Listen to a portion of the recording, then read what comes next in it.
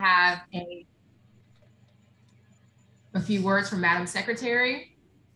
We're going to go over the approval of past meeting summary. From Dr. Wilberg, we're going to have the model status update and small model sessions recap. We're going to go into breakout groups for aquaculture. We're going to have a short break. Then Dr. North and I will do the rating options not model that we did a few months ago, complete that. We're going to have a reminder from DNR from Mr. Chris Judy, public comment, and then we'll adjourn. Madam Secretary. Thank you, Quinn, and good evening, everyone. I just wanted to take a moment. I want to be brief because I know there's a really robust agenda ahead of us tonight. But I wanted to take a moment to thank everyone for all of the work that has gone into the OAC so far.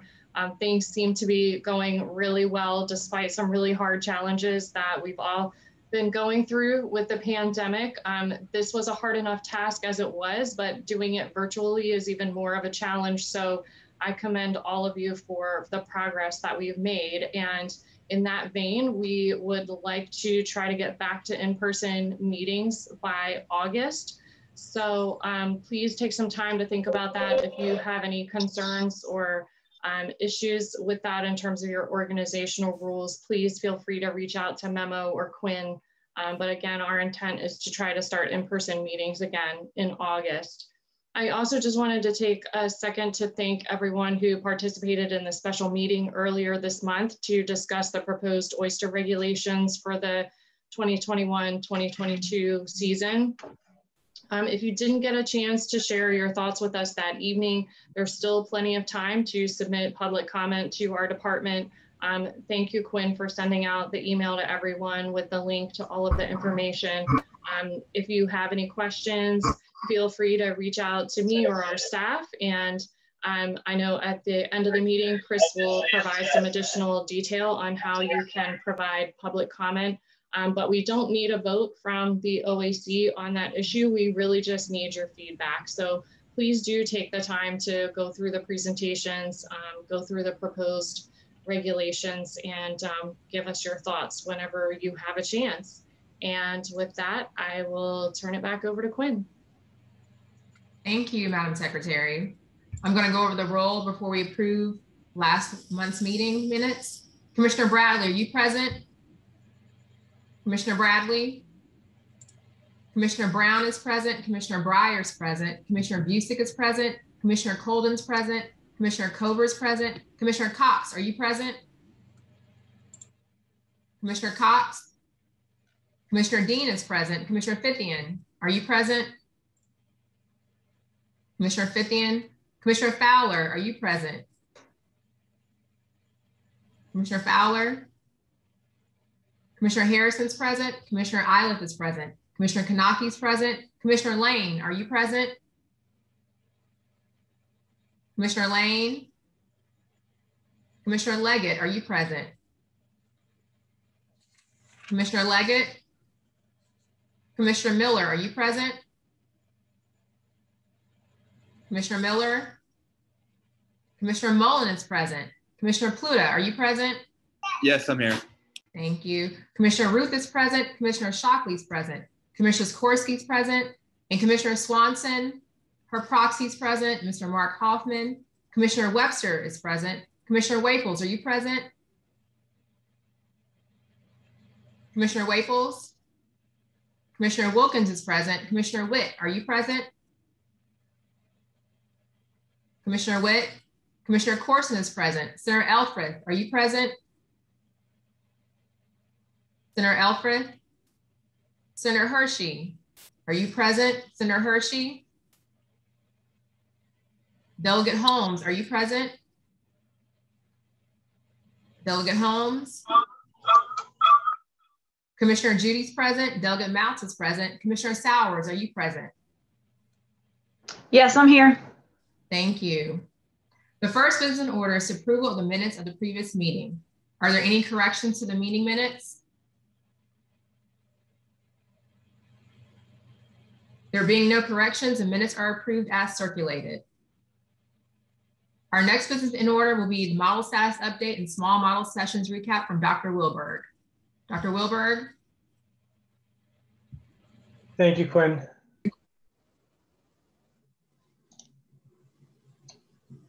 Memo, can you please allow me to share my screen? Go ahead.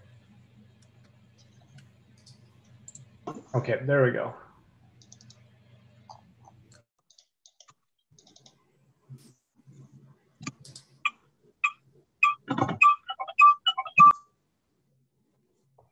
Okay, what I want to do today is I want to go briefly over the, do a recap of the 3-hour modeling meetings we had a couple of weeks ago with everyone. And then before that, I'm just going to tell you where we are and where we're going with the modeling. Right now, we're still continuing to make progress from the model that we showed you at the end of the May meeting. Or in the May meeting. We're going to be showing you more detailed information at the July meeting. In particular, we're working on some of the aspects that we talked about in the modeling session meetings, as well as we're trying to update the options or have some updated options based on the feedback that we've gotten since the May meeting to try and make those more representative of some of the options that you're all interested in. So that's the direction we're headed in, and we're basically going to be doing that probably the next couple of months. So expect to see new results at the July meeting. So just to recap, the goal of the model overall is to try and help us understand how different options that we might try are likely to perform. And so that's the whole idea, is to have a tool that allows us to compare different options against one another and see which ones produce the most oysters, which ones produce the most harvest, which ones cause habitat to increase, and so on and so forth. So these are the sorts of things that we're looking at. Another aspect of the model is that we're making sure that it fits the historical data. And so we estimate parameters of the model in order to allow it to try to make realistic forecasts. And so the basic idea is that we use the time series from 1999 to the present, and we use that time series to estimate parameters that allow us to forecast into the future. What that ends up meaning is that we're baking into the model that we expect the future to be similar to the last 20 years in terms of things like natural mortality rates and quality of spat sets and things like that. And so that is something that is included, but it also means that our model is realistic in that it can describe the past relatively well, at least the past 20 years. And so then we use that model as it's set up along with specific options to project into the future. We have all of the blue area in the Maryland waters of Chesapeake Bay is included in the model. And so we're including all these regions. And if you happen to be unmuted, if you could please mute yourself, I'd appreciate that. We're modeling the oyster population at the level of the named oyster bar. And so all of the orange colored shapes on this map indicate individual polygons where we're tracking the oyster population. And so we're tracking the population on over 1,000 locations in Maryland, and we're also tracking the shell in those areas too. And so the model overall describes the oyster population, the fishery, and the bottom habitat dynamics, or the amount of shell or bottom substrate. And those are all, I'm not going to go through all of those again because I want to keep this update fairly short today. But I did want to come back and hit on one thing that where the first presentation that people got to see of it was in the small group modeling meetings. And that's the effect of fishing on the bottom on shell, as well as on future spat sets. And so there have been disagreements in the OAC before about what the effect of fishing is on the bottom. And the idea is does fishing cause there to be more or less shell in the future? And is it beneficial or negative for future spat sets?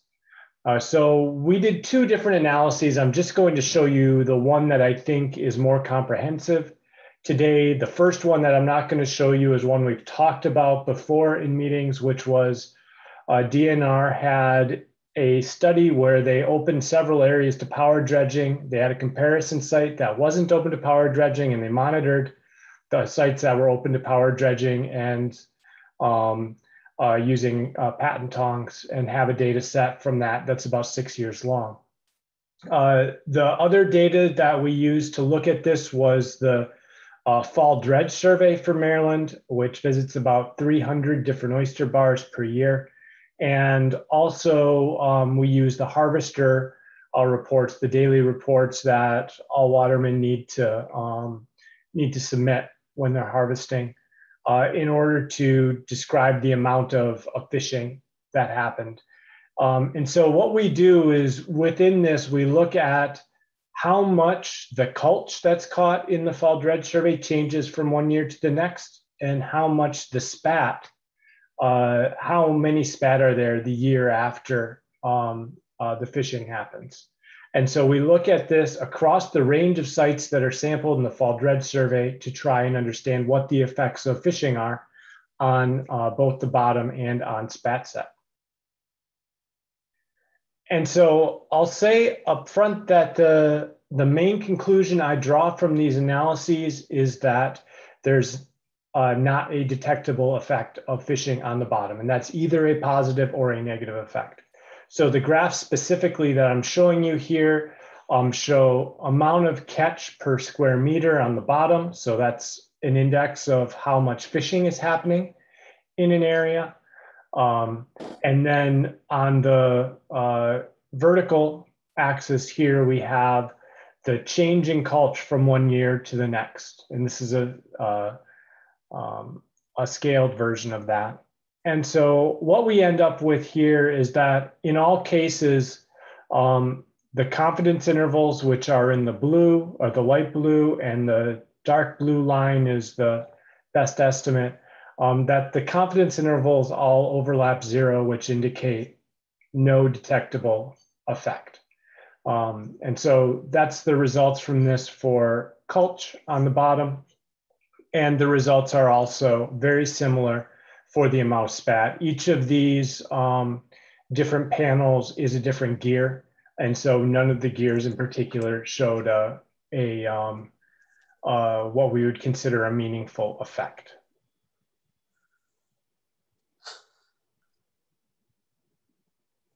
And so based on these analyses, we're not including an effect of harvest on either culch or spat in the model right now, although when I get to it, these were pretty big points of discussion in all the group meetings.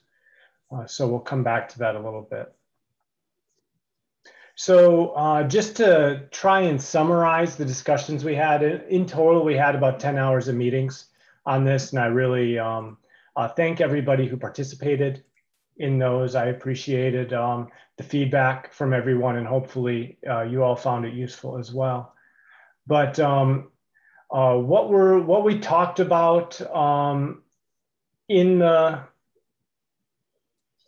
I forgot to update that. So this slide needs to be revised because I forgot to finish it earlier today. But the things that we talked about were basically about the model. The results I just showed you were one of the main things that were talked about. And based on those discussions, we have a variety of future directions. There were several new options that were described by commissioners that we want to try and include. Some of them we already had some plans for, other ones are fairly new. So one is to try and test out some different rotational harvest options. These include ones like what's currently being done in Virginia, as well as options that are similar to what's being done in the Wicomico River. And then we had a couple of other options. That one was to try to model what would happen if we did restoration efforts in more than just the 5 restoration sanctuaries, so expand that program to other sanctuaries, or at least some form of restoration instead of letting them sit fallow. And then the other option that I had in my notes from the meetings was to look at options that plant natural seed in the upper bay. Some of the previous ones we had were using spat on shell, and so people were interested if natural seed made a difference. And then the other big thing that we talked about in the meetings were what I would call critical uncertainties in the way I described the sort of modeling we're doing. And so there's certain things that we don't know and we're not likely to know before we have to make decisions or recommendations. And so these become critical uncertainties that we want to try and understand if they have a strong influence on the success of the options. Despite the analyses that I showed, there were quite a few comments questioning how comprehensive the estimates were of the effects of fishing on the bottom. And I'll tell you that both analyses that we did had a variety of problems because they use just the fishery as it happened. They really lack real controls. And so they're not ideal for getting these estimates. And there are some limitations with how we can interpret the results. And so there is still the potential that in some places there is a beneficial effect of fishing or a negative effect of fishing. And we don't have that fully wrapped up. And so we may be able to look at what, at some options, if we assume there's beneficial effects of working the bottom versus not, and the alternative to that. I will caveat that in the past, we haven't been able to get the model to run when we include those. And this is one of the things where if there were really strong effects, either positive or negative, of fishing on the oyster shell itself or on future spat sets, I expect that oysters wouldn't be in the current situation. If it were a really negative effect, there wouldn't be oysters left after 200 years of commercial fishing.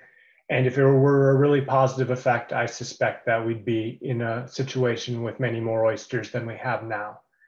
So I suspect that the effect is still pretty small, but that doesn't mean it's not necessarily important. So we're going to try and do some stuff with that, but I'm not exactly sure if we'll be able to get the model to run with it. And if the model doesn't run with it, what that implies is that having that effect in the model is not consistent with what's happened during the last 20 years. But we'll talk about that more, perhaps at the July meeting, perhaps at the August meeting. We'll see when we get that done and what we're able to actually do with it. Another topic that came up was what's the effect of 3D reef structure? The model is representing the bottom habitat of oysters as the amount of volume per unit area. We're not actually calculating a height because the only way we could do that easily in the model right now is to say that everything is spread evenly across the reef, and that's not very realistic from the studies that have been done of oysters. They tend to be more patchily distributed. And so we're going to see if there might be something that we can do on that. The effects of 3D structure might, in the literature, there's been some effects of that on oyster growth, on spat set, as well as on habitat loss. And we'll see what we can potentially include as some sensitivity analyses for the model. Another one was the model is relying on the fishing patterns that were seen between 1999 and 2020. in order to describe how we expect the fishery to respond to changes in oyster abundance into the future. If there are substantial changes in the number of watermen or other management measures that are going to change the number of people who participate in the fishery, then our assumptions that we have in the model might not hold very well. And so we're going to try to explore something along the lines of different ways to look at modifications to fishery effort. Then the last two things we had were, there was some discussion about what the reproductive potential of market-sized oysters is in restoration sanctuaries. Right now, the model essentially says on average, a market-sized oyster is 3.5 inches. If in sanctuaries, oysters continue to grow and get bigger, then they would be producing more eggs. They'd have a higher proportion female. And right now the model isn't representing that. It basically says on average, all market-sized oysters are 3.5 inches. And so that's another thing we're going to look into, whether we can do some sensitivity analyses to get at. And then the last topic had to do with the loss rates of habitat, and in particular, artificial substrate. And so the model is saying that in the absence of any oysters or any planting, that we're going to see a loss of both shell and artificial substrate in those systems. The estimate for shell, at least we have data for that, and we're basing our estimate on the analyses I showed you previously. The estimate for artificial substrate is more of a guesstimate, in that we're simply saying it's about half of what it is for shell. And that is a guesstimate, and we will try some different values of that to see whether or not it makes a difference for the performance of the options. My suspicion is it's not going to make too big of a difference, but I've been wrong on these things before, and that's why we need to go through the whole process of trying them out. So these are the ones that I have on my list from my notes from all those meetings, and I apologize if I missed somebody's from those meetings.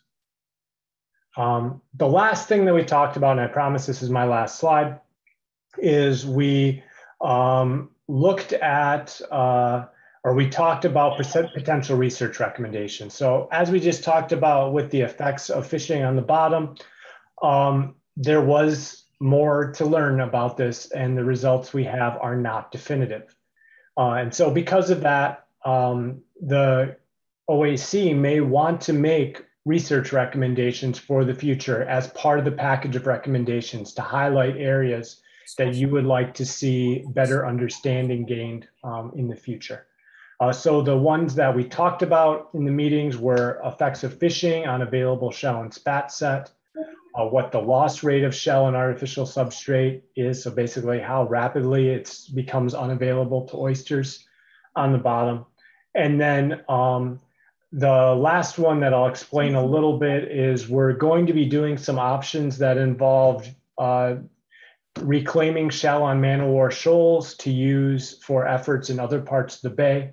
And in the model right now, we only have the effects of that shell dredging on oysters and on the shell available for oysters. We don't model any of the other ecosystem effects of that shell dredging.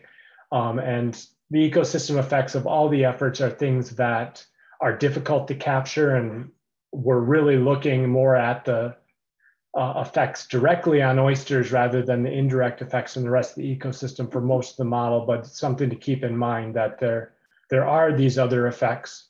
They're real, and we don't know a lot about what would happen. So I have it here as a research recommendation, potential. So that's what I have, and I'd be happy to take any questions if we still have some time. Yes, Dr. Wilberg, we do. I see Commissioner Colden and then Commissioner Eilert has a question. Do you want me to water the two begonias? Yes, please. Whole. Yeah, one pot for each one. Commissioner Colden? This just okay. Yeah, sorry, I was waiting for the mute. Quick question, Mike, or maybe this is for an OAC member from that County Oyster Committee. You said you were interested in rotational harvest, and one of the examples you gave was the Wicomico River, but I'm not familiar with what's going on there. Can you give a brief explanation? And I have hopefully one other question after that, if you'll allow me. Sure. So right now, my understanding is this is complicated because there's two Wicomico rivers in the model, but it's the one off the Potomac on the western shore. And what they've done there is they've done some plantings in areas and they've restricted harvest, or they've not opened those areas to harvest, and they're trying to get enough oysters there to get up to critical mass before they decide to open them up to harvest. And so my understanding is it's been 3 or 4 years, but I'm forgetting the details at the moment. But that's what that option refers to. Okay, and for the rotational harvest option in general, how are you determining the locations and rotational harvest schedule? Is that something you already discussed in the small group meetings, or is that something we as the OAC need to provide recommendations on which areas and what schedule? Any recommendations the OAC could make would be really welcome. In the absence of those, our group will come up with some straw man options to provide to you, and then we'll ask you for feedback in ways to improve them. So the one that we did previously involved taking some sanctuaries and turning those into rotational harvest areas, but the way the model is set up, we can take areas that are already harvest areas and make those rotational, or however we want to do it. The model can basically do all of those things. And I'm expecting that we would look at some version of those sorts of things. So kind of that's the way it's set up in Virginia, is that their actual harvest areas are the ones that are in a rotation. And so we could consider that. Yeah, I just want to thank you. I wanted to clarify that from a sort of vocabulary standpoint. Rotational harvest is the term that gets thrown around in the OAC a lot, and in this context has been used with respect to opening sanctuaries.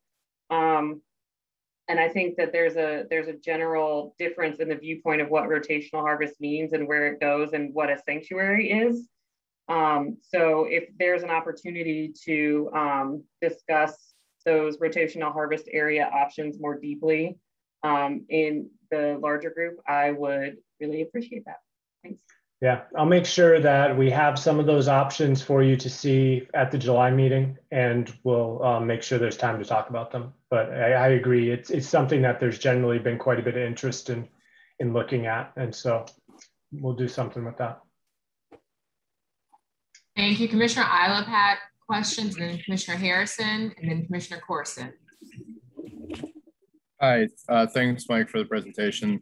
So my questions are kind of two for a question. So you were mentioning during the critical uncertainties part of your presentation that regarding the effect of larger oysters on 3D reefs, or sorry, the three-dimensional nature of reef building, that it was not in the model to account for additional oysters based on their area, right? So like if you have 50 oysters in a square meter, they cover about X percentage of the square meter, whether they're 3 inches thick or a foot thick. Is that right, or am I missing the point there?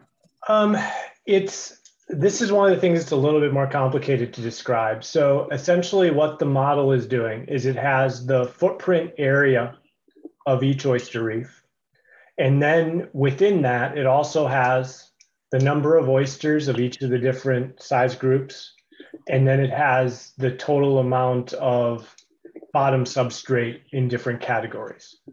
And so the way the model is set up right now, the number of spat that can settle in an oyster depends on how much habitat, or how much bottom habitat is in that is in that on that named oyster bar. So the more habitat there is, the higher on average it should be off the bottom, and that will result in more spat set. But we're not specifically saying, okay, this oyster reef is 3 inches off the bottom versus this one over here is 2 inches off the bottom. There's a couple of different things. One is because of the heterogeneity of the habitat within these really large areas, the named oyster bars are very large. It ends up being challenging to do that. We tried to do some stuff with it early on, but decided we had to put it on the back burner and we couldn't come up with a solution in time for this process. And the other thing is that right now the model is capturing those effects by basically saying, let's say you have 50 bushels of shell on a reef. It's saying, the model is saying that those 50 bushels of shell are going to attract the same number of oysters, whether they're all in one big pile or whether they're spread out evenly across the bar. And so that's the assumption that's being made in the model, is that the kind of the shape of that doesn't matter. I recognize that that's not entirely true, but it's one of our model assumptions, and we'll, like I said, we'll try and see what we can do to make some alternative runs with it, but hopefully something in there answered your question. Yeah, basically the encapsulation that the shape of the reef, if you have a certain number of oysters, is not being accounted for. That is what I was wondering. Yep.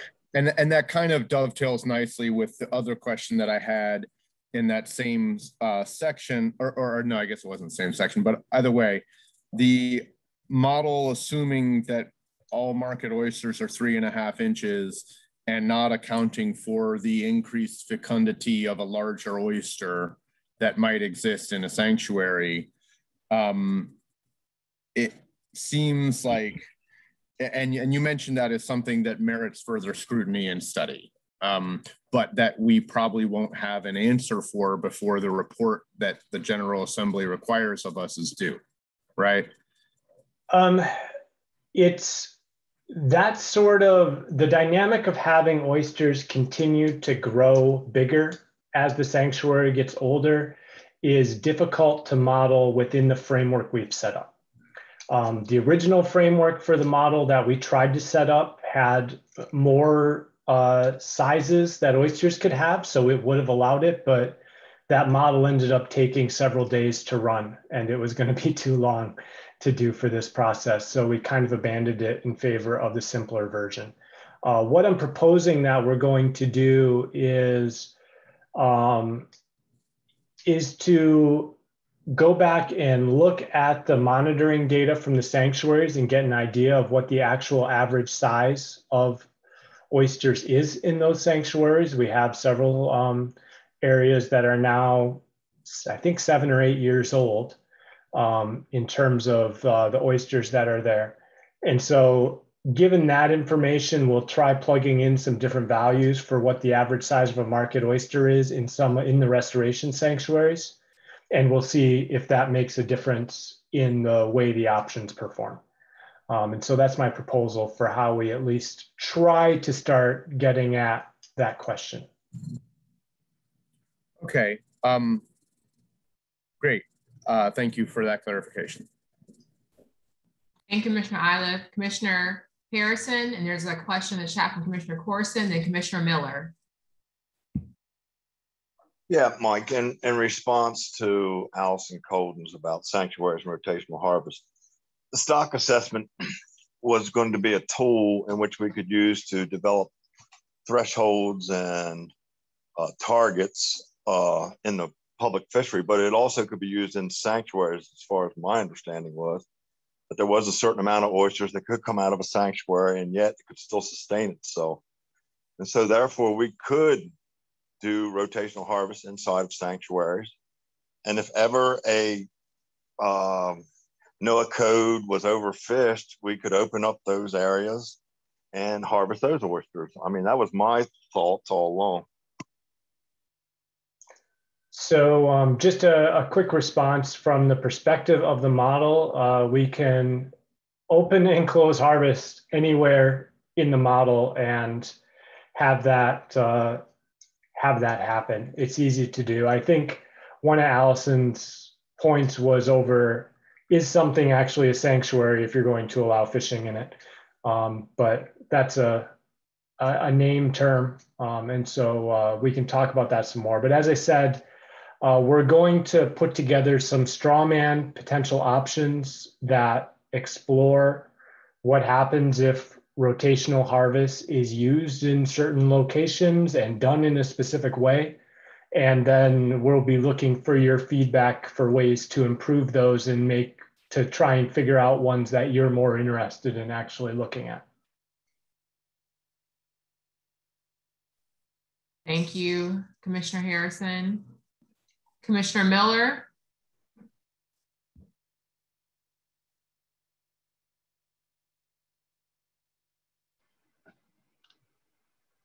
There's also the question in the chat. Thank you very much. I was just struggling to get my mouse to move. Mike, I suspect the analysis of no effect of fishing either way probably frustrates both sides the same amount. So congratulations on finding a middle path. But it's a really important conclusion, right? That either a positive feedback if there was a fertilization of the system caused by fishing, or a negative feedback of a decline in habitat caused by fishing, would have very different impacts on the dynamics that we're going to see in the model. So first, I think it's important for everyone to realize that that's a really critical finding. So let me ask you three sort of very simple questions. The first one is, do you think that's a result of the current abundance of oysters in the bay? The second one is, are there any studies elsewhere of the relationship between oyster abundance and the activity of fishing, either negative or positive? And if there are they applicable to inform the model that we're looking at now? So you're going to test my memory here good by asking three questions at once. So I'm going to see how good I am with this. So I'll do the questions in kind of reverse. And so the first one was, are there estimates of the effects of fishing on the bottom from other regions? And to my knowledge, they're very limited. The main study that I'm aware of was one that was done in North Carolina, and what they looked at was there they had built these tall and small shell piles. So they were about 6 feet tall, and they were less than, I think they were like 40 feet in diameter or something like that. And the fishing activity basically leveled those out and spread them out, which is kind of, it's what you'd expect. You build a sand castle and then you plow something through it and it spreads it out.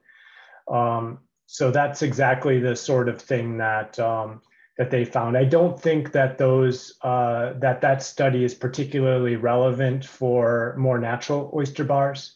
And the way shell has been deployed in Maryland hasn't been in those high piles like it was for that particular study.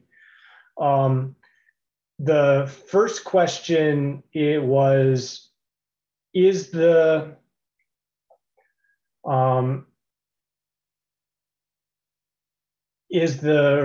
the results of what we found because of the current state of the bottom? And that's a harder one to answer, but I'm going to speculate on it anyways. I think historically, the effect of fishing was to take oyster reefs that were taller and spread them out.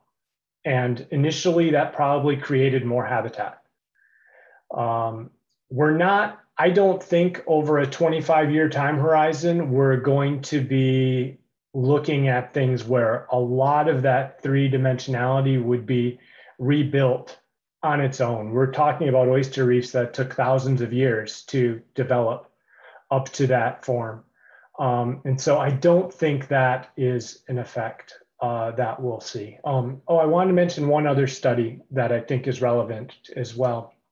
There was another study that used old bathymetry maps in Virginia to look at the effect of fishing on one particular oyster bar. And they looked at, I think it was about 100-year history of fishing. It was a study by Joe Dale Terrace. And based on those bathymetry maps, that reef lost about, I'm forgetting how many feet of relief, but it was a substantial amount, but it was, we're talking a substantial amount over 100 years. And so I'm not sure if the study or the analyses that we did as part of this are sensitive enough to find those small annual increments that they saw. In that also it was largely concentrated in a period where the fishery was much more active than it currently is. We're talking about thousands of sail dredgers out actively pursuing oysters at the time. And the fishing effects are, I would expect, to be more intense than they are now. So if I can put words in your mouth, you're going to hold to the fact that the projection interval is short enough that really it doesn't matter whether there's a positive or negative one, because the size of the effect is likely small enough that it wouldn't reveal itself within the time period we're projecting forward. I think so. As well as with the analyses we've been able to do, I don't think there's a big effect. And so, but these small effects can matter, and that's why we're going to try and do some sensitivity analysis around them. It's just that we have tried to include the estimates that we already got in the model, and it was not able to basically recreate the past from 1999 to 2020 when we did that. It's going to take some more troubleshooting to see exactly why that is, but when we start putting these things that feed back on themselves in the model, where doing an activity then makes it better to do that activity in the future and so on, it has the tendency to make the models unstable. And so I think that's what's going on. But we are going to try a little bit more to see what we might be able to do with that, but I just don't want to promise something I can't deliver. And just one further, I just want to make sure we say this all different ways. Your comment that putting a positive effect of fishing makes the model unstable would also be true, I assume, for a negative effect. It would make it unstable, but that instability would reveal itself as local extinction.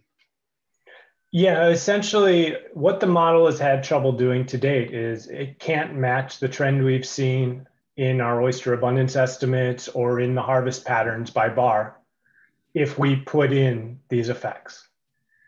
And so the estimates of those effects on average are negative that we get, but the values are small and they're fairly uncertain. So when we put them in though, the model says it kind of gives up when it tries to recreate the past. Okay, thank you. Dr. Wilberg, will you please look in the chat and see Commissioner Corson's question? Yeah, and so Sean has asked, could the language characterizing the effects of fishing on the bottom be changed to something more specific, like the effects of fishing on spat set or recruitment?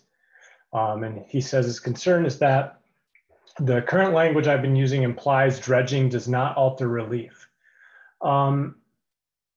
So what we're looking at, and so I'm not saying there's no effect of dredging on the bottom. I'm saying that we can't detect an effect of dredging on the amount of shell, nor on future spat set. Those are the two specific things that we looked at. And so I am being as specific as I possibly can when I say those two things. We're looking at, is there an effect of fishing on how much culch that's retrieved in the fall dredge survey changes from one year to the next? So in areas where there's a lot of fishing effort, Do we see more or less change in culture that's reclaimed or retrieved by the fall dredge survey than there is when there's no fishing in an area?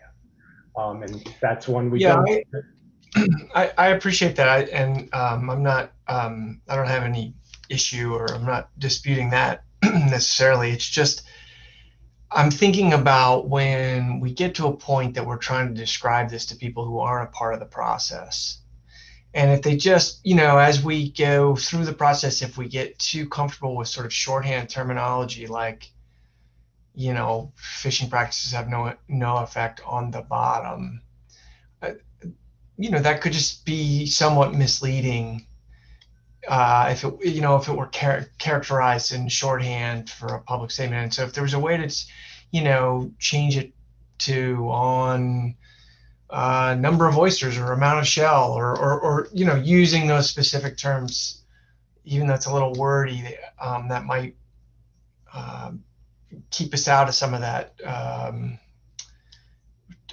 trouble with having your results be kind of misunderstood by the public as this thing moves forward. Yeah, that's a fair concern, and I'll try to stay technically accurate with my statements. And I apologize if I slip from time to time. I found I'm talking way too much as part of this process, and so each word just gives me one more opportunity to make a mistake. Mike, it's Johnny Shockley. Go ahead, Johnny.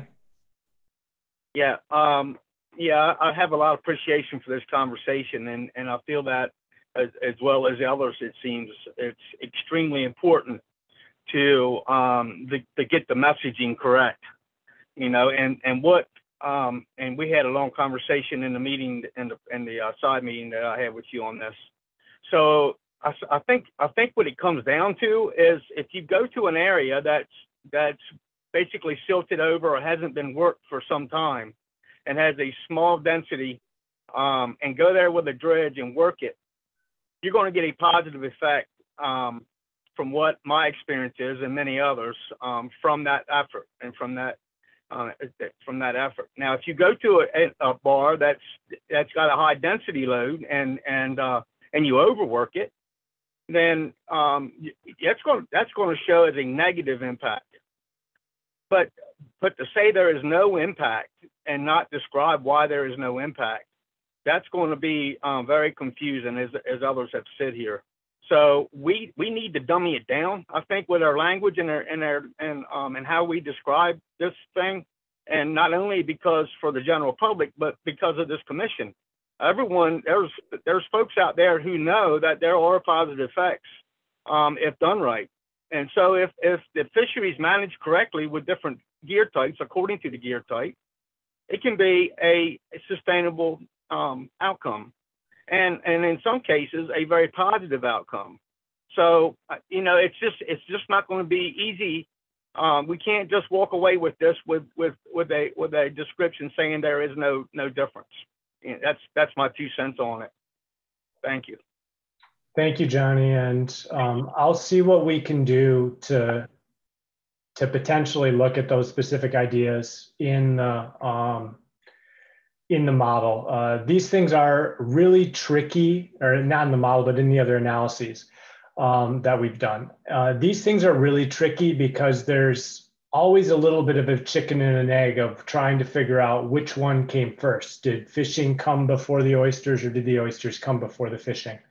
And so it makes it where there's a lot of the data that might not be very useful for answering this question. And in fact, there's a lot of the bars that the fall dredge survey samples that have little to no fishing actually happening on them. So despite me saying that they sample over 300 bars a year, that's not to say all of those produce useful information for this kind of study. So, but thank you. And Commissioner Shockley, for our final 2 comments, questions, Commissioner Colden and Commissioner Busick. Thanks, Quinn, and thanks for the opportunity for another question. So obviously this, not surprisingly from all the conversations we've already had, is getting a lot of play tonight.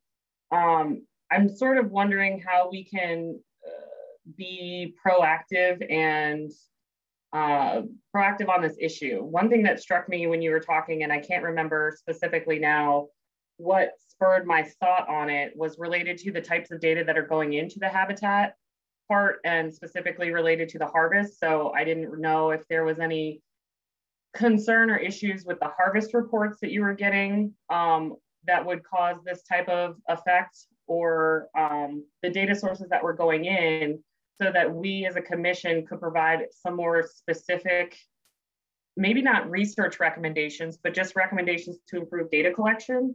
So, you know, if there were recommendations that you could sort of throw out there based on what you're seeing from the model results, that we could vote up or down in terms of either QA, QC for the harvest data, or, you know, something else related to, that would help solve this tricky habitat issue in the future. I would certainly welcome that.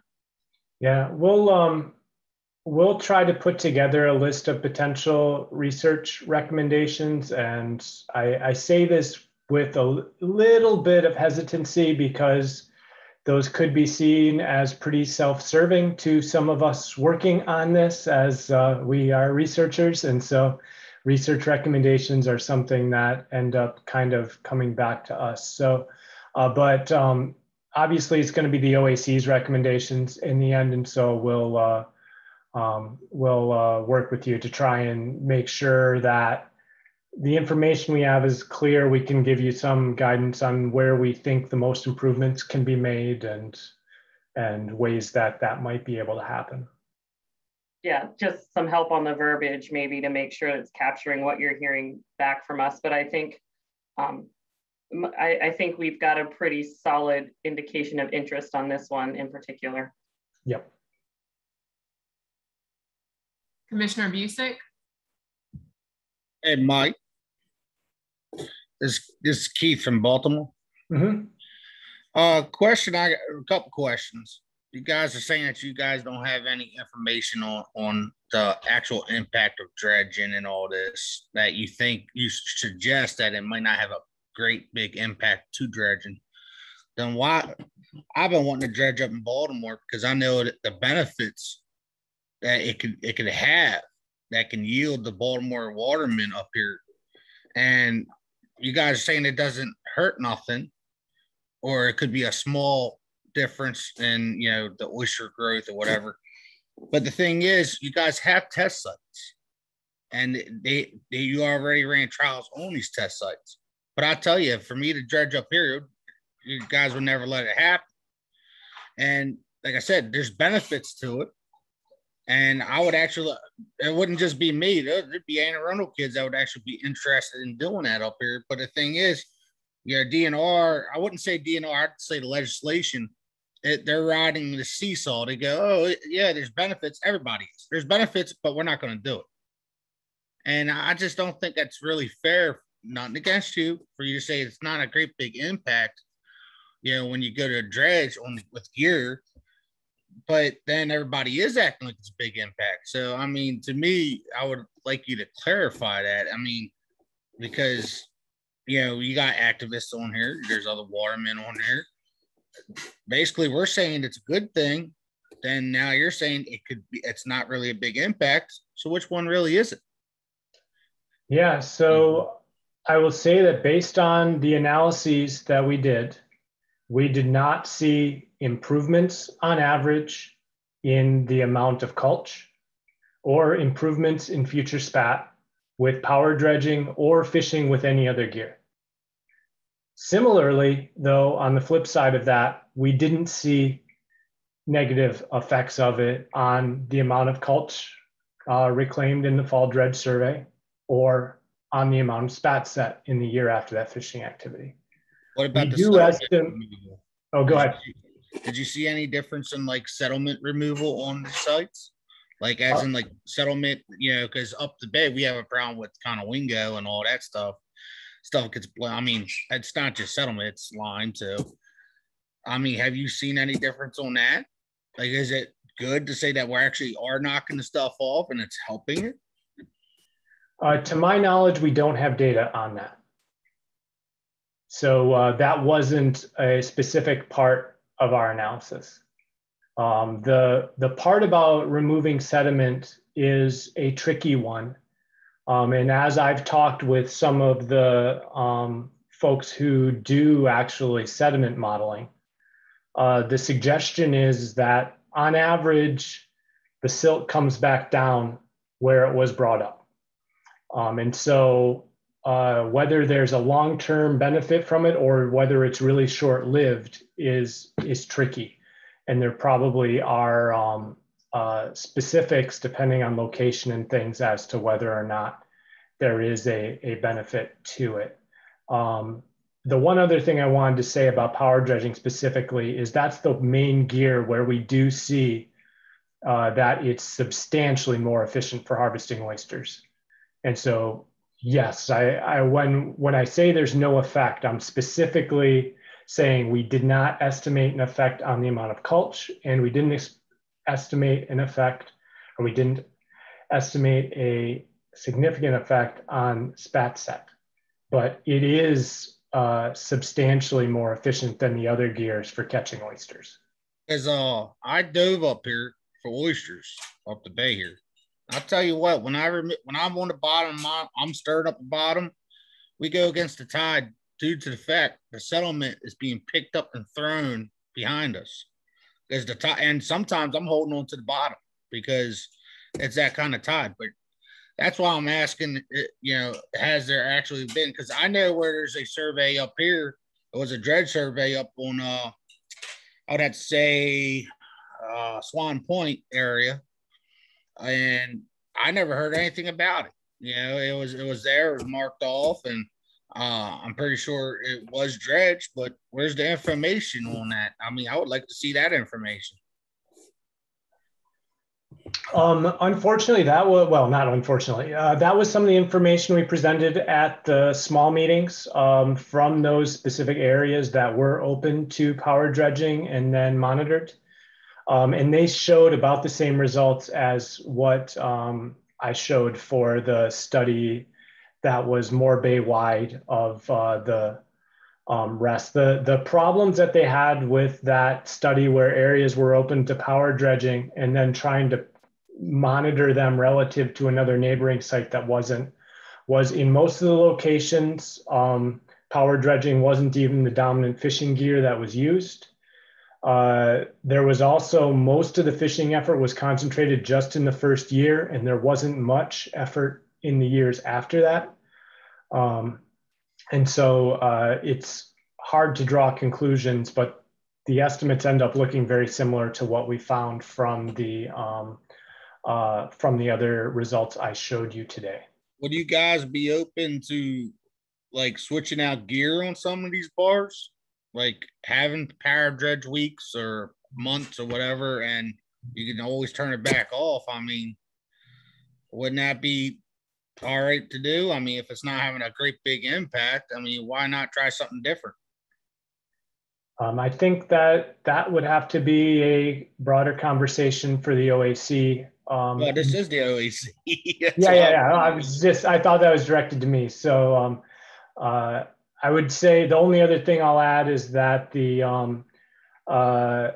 we won't be able to model those kind of within season openings and closings for different gears because that's the model's not set up that way, and we won't be able to change it to do that within the time frame we have left for this project. But that doesn't mean that it's not something that can be discussed. Right. I mean, because it's just, if it's not hurting anything, it's not going to hurt anything to try in my eyes. And it's not just, like I said, there's other counties that would even benefit from trying something like that.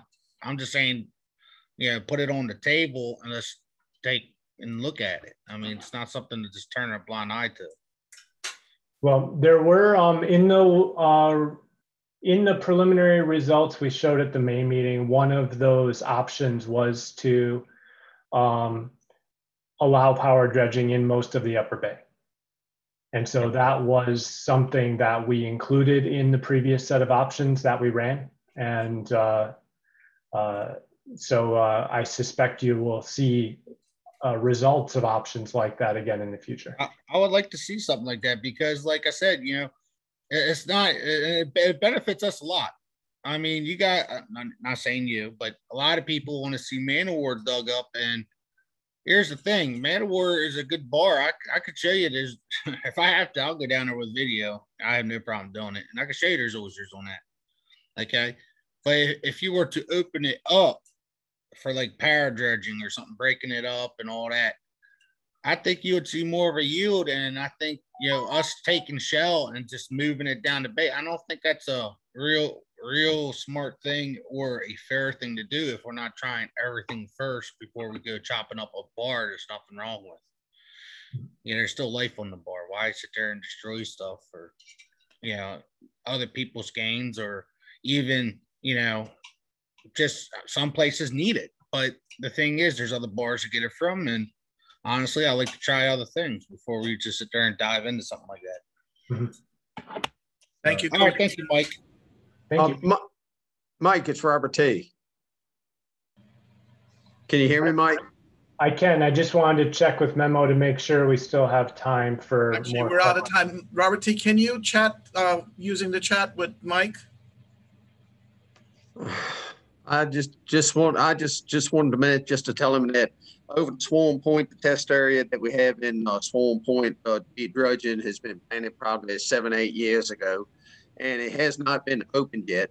So you don't have no report on what's doing it there. They were talking about it. We had the flood of rain, all the freshest we had, and some of the oysters died there.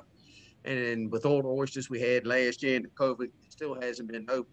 But as far as it goes with this dredging is when you work the bottoms and take the silt off of it. You can't just take a drudge, make 2 passes and then come back and say, well, it didn't do nothing.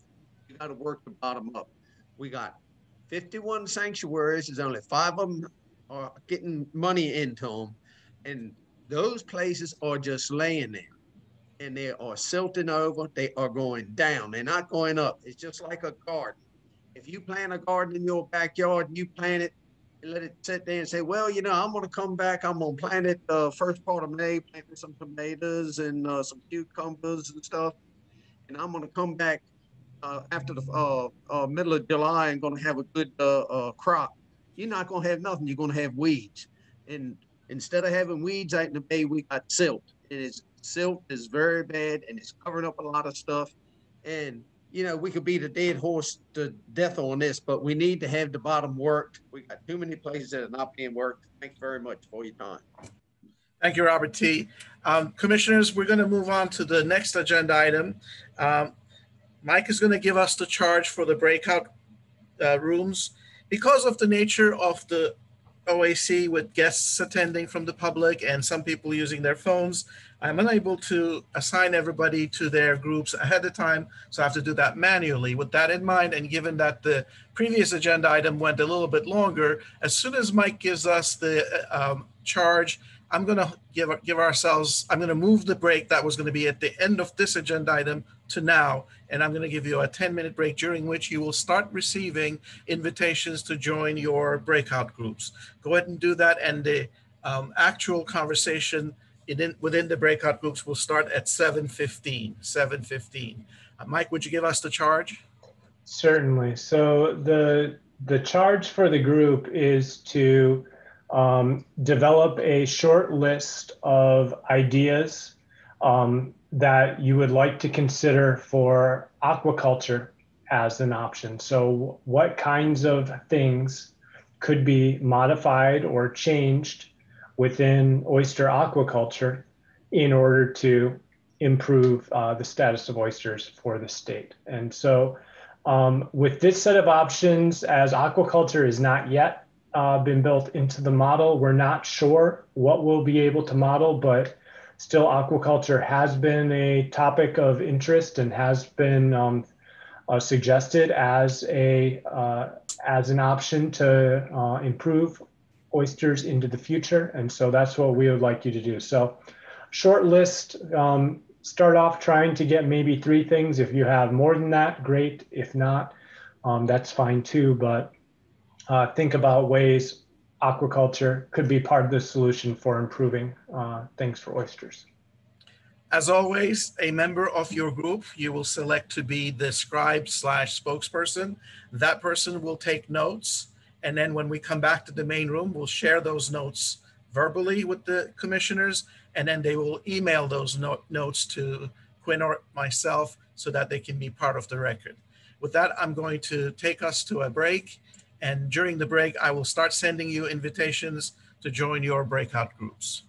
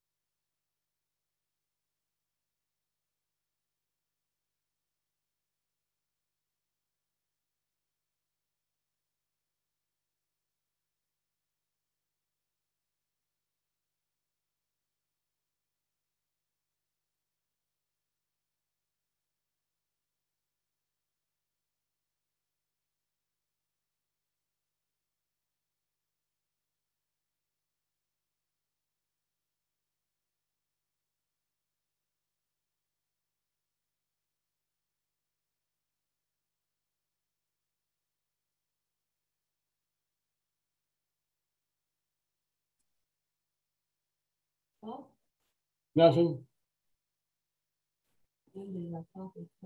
No, this just the computer spoke to you.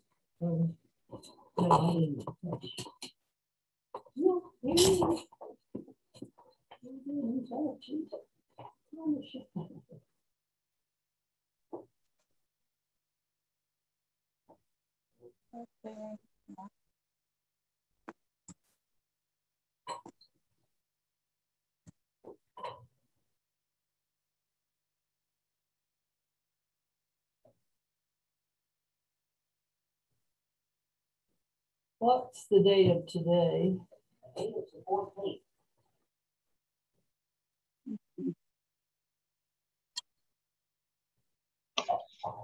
Somebody's unmuted. Your computer's talking. I think. Oh, tomorrow is a power outage. Yes, yes. Tomorrow we have to go get those papers signed at the law firm too. Okay, well, so I'm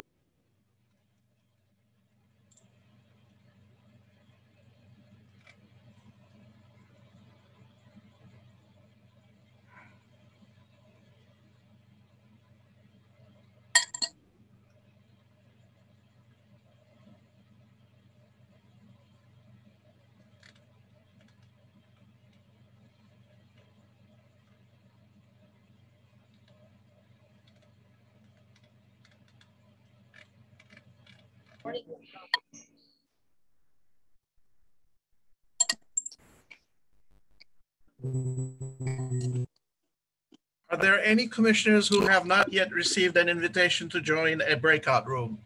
Commissioners, OAC commissioners.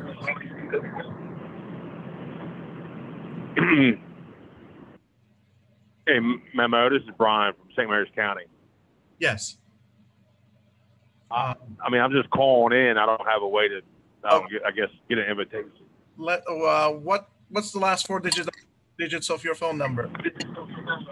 Wait, what's the four digits of your phone number?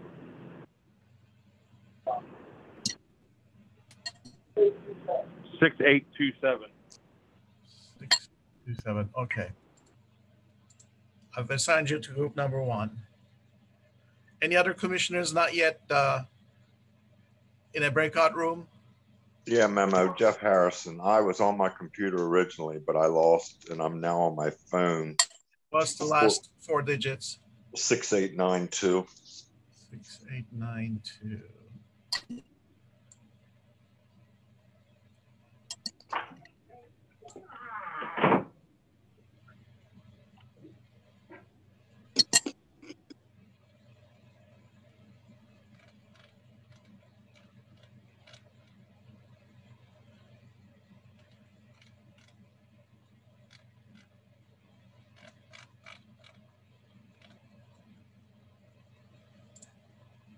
Did you get an invitation?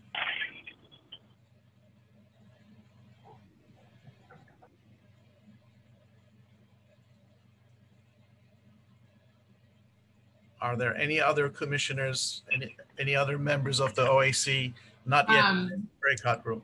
Julia Howes, is that Robert Howes?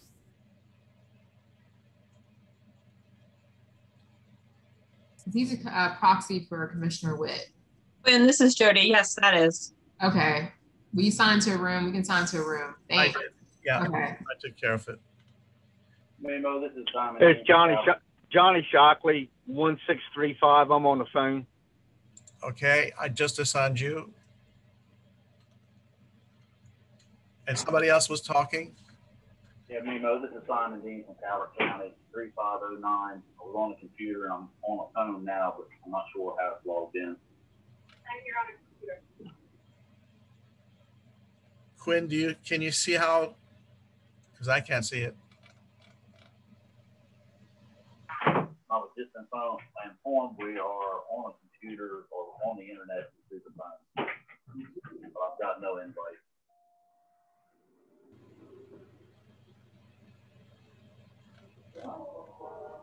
Can you say something so I can see from the? Quinn is here. Let me see. Okay, Quinn, can you see what? I don't see a phone number being active. I don't see his phone number. Is it under Rachel, Quinn? Okay, I see Rachel. So that might be. Okay, it's Rachel. Okay. Okay, that's done. Anybody else?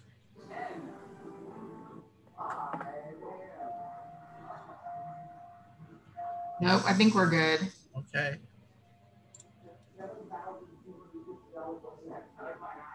Hey, Quinn, this is Elizabeth. I sent you a I saw it. I'm at the section now. Thanks.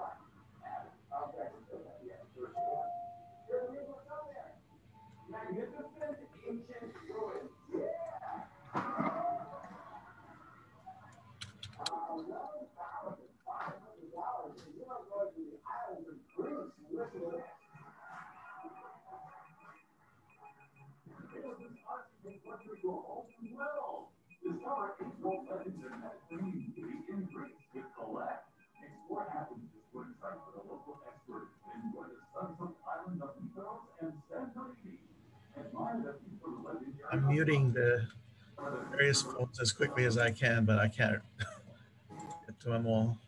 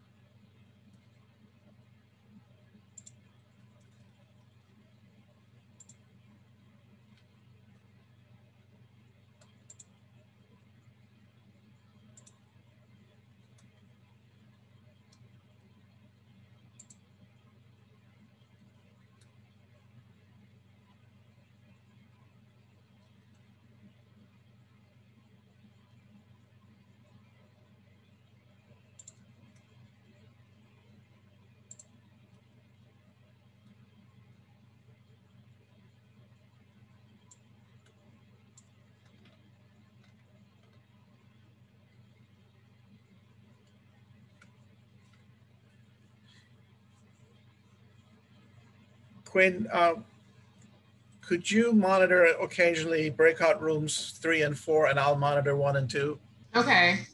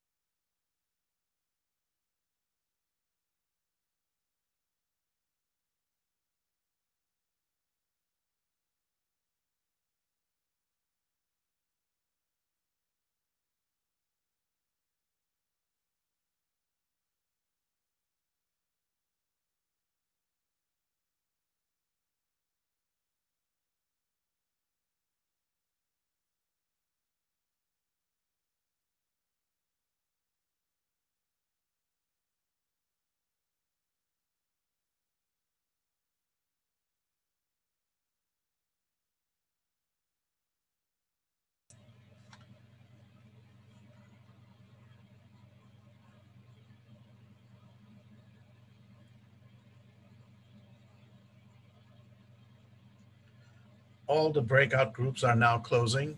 The participants will be joining the main room.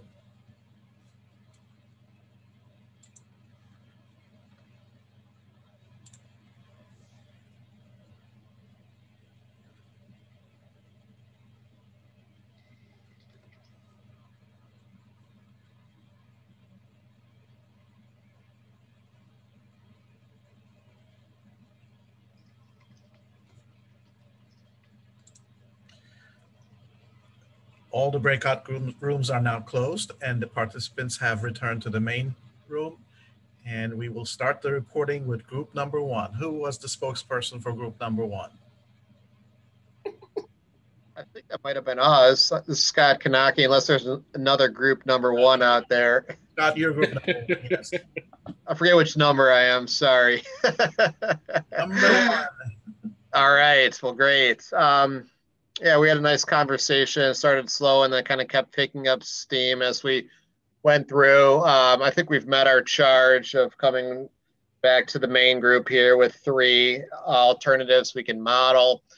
One was eliminating or reducing some portion of public fishery, the PFSAs, and having that for available for aquaculture.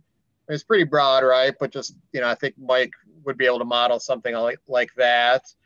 The second would be opening up gate bars within sanctuary. So in our group, we're just apparently, and this is something I learned, is that the Yates bars within sanctuaries cannot be used for aquaculture currently, and opening the Yates bars up within sanctuaries for aquaculture would be another possible modeling alternative. And then thirdly, modeling the different differences, compared to using wild seed versus spat on shell, right? And then that kind of involved a discussion on what actually is aquaculture and definition of aquaculture, et cetera. But yeah, modeling that difference between wild seed and spat on shell. And just kind of took some tangents. The issues with the lack of shell kept coming up over and over again. And I'm not sure how Mike would deal with that in his model, or if that's something that's more or less assumed away, but that was a common thread throughout our conversation. Let's see, it was myself and Dave Sikorsky and Angela Sowers and Simon Dean and several others. We had a nice conversation. Thank you very much. Thank you very much. Group number 2, if memory serves, Dr. Miller, Dr. Colden, Jeff. Who's your spokesperson, group number 2? That would be Allison. Yes, that would be me. So we came up with a couple of options that we thought could be modeled and a couple that probably could not be modeled, based on a concern about a limited amount of shell and the assumption that bottom aquaculture does not produce or retain as much shell as the public fishery. Modeling an option with decreased shell availability to restoration in the fishery. The second one was increasing aquaculture acreage. And then the second one was sort of the same, but increasing aquaculture acreage in sanctuaries with decreased populations over time, from increasing the aquaculture acreage cap from 10 to 25%. One thing that was interesting in our group was that we talked about doing that outside of named oyster bars, not on named oyster bars. Non-modeled options to increase the shucking capacity in Maryland to increase retention of shell, and reduce barriers to aquaculture lease approval and increase approval timeliness. Very good. Thank you very much. Group number 3. Quinn, who was in group number 3? Commissioner Isla, Commissioner Brown, and then Commissioner Howes. Very good. Who's the spokesperson? Yeah, I'll recount our notes from that group. So basically, our conversation revolved around 2 major obstacles for aquaculture. There were technical ones and legal ones. So on the technical end, that was, again, as the other 2 have mentioned, mostly about lack of shell, but also lack of larvae.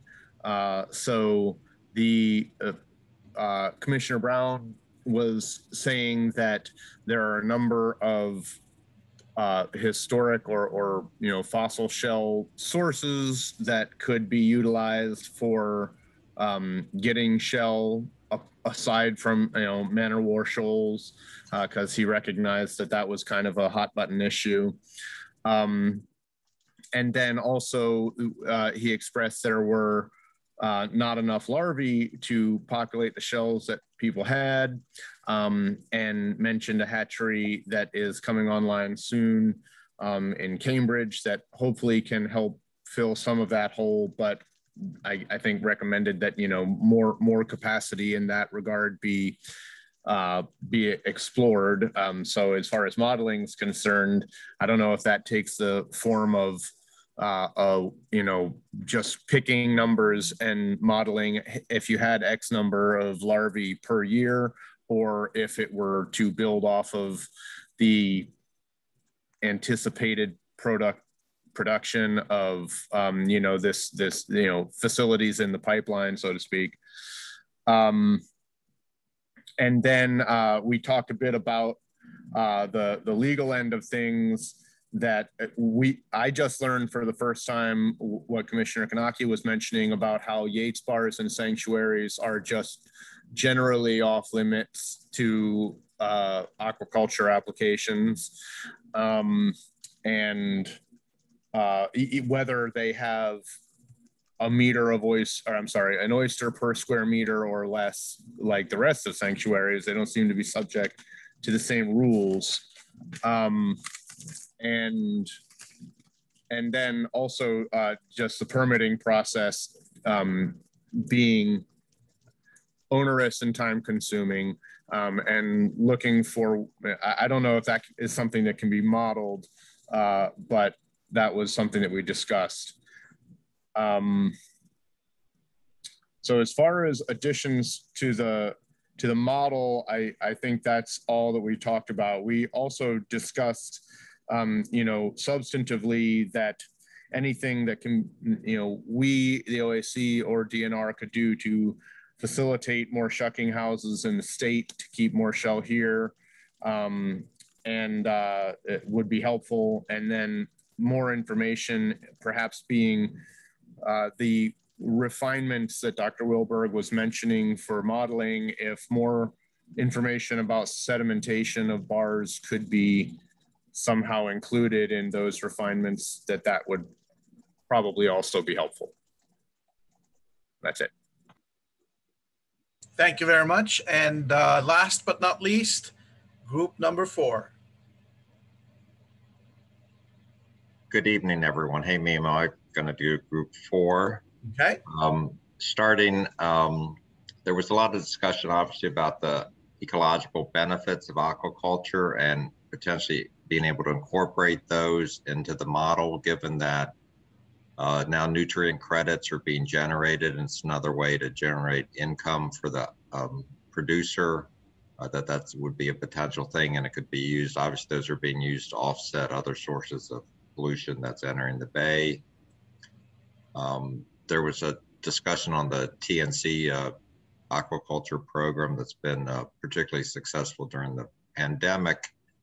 We discussed, as the other groups, we discussed shell quite a bit. There was a lot of good input about the ability of aquaculture to be done on micro shell, in effect, and that this to get to the point where aquaculture would be sustainable, you know, internally from a shell perspective, and whether or not that's the kind of thing that could be incorporated.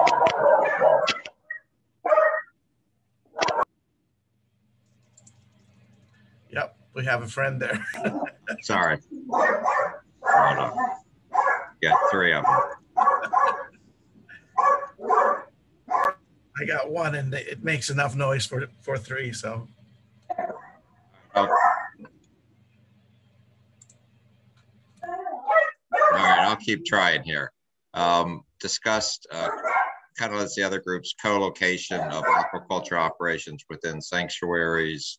Also discussed reducing administrative overhead for aquaculture for new sites, and potentially pre-identifying areas in the bay that are suitable in advance to sort of facilitate the permit process, and also have a maybe more holistic view of the aquaculture. Obviously, we always talk about the 3-legged stool of oyster management in Maryland, but to view that, we tend to often kind of look at each leg by itself as opposed to looking them supporting the whole thing. More specifically to the model, one would be there is an increasing use of diploids in aquaculture, and how the potential effects of that on the public fishery and restoration areas, and whether or not, for example, maybe that would justify incentives for using diploids as opposed to the normal triploids. Also and this is brought up to model the expansion. Obviously, there's an infrastructure needed to support the aquaculture industry from a hatchery perspective. We talked about shucking houses, processing, et cetera.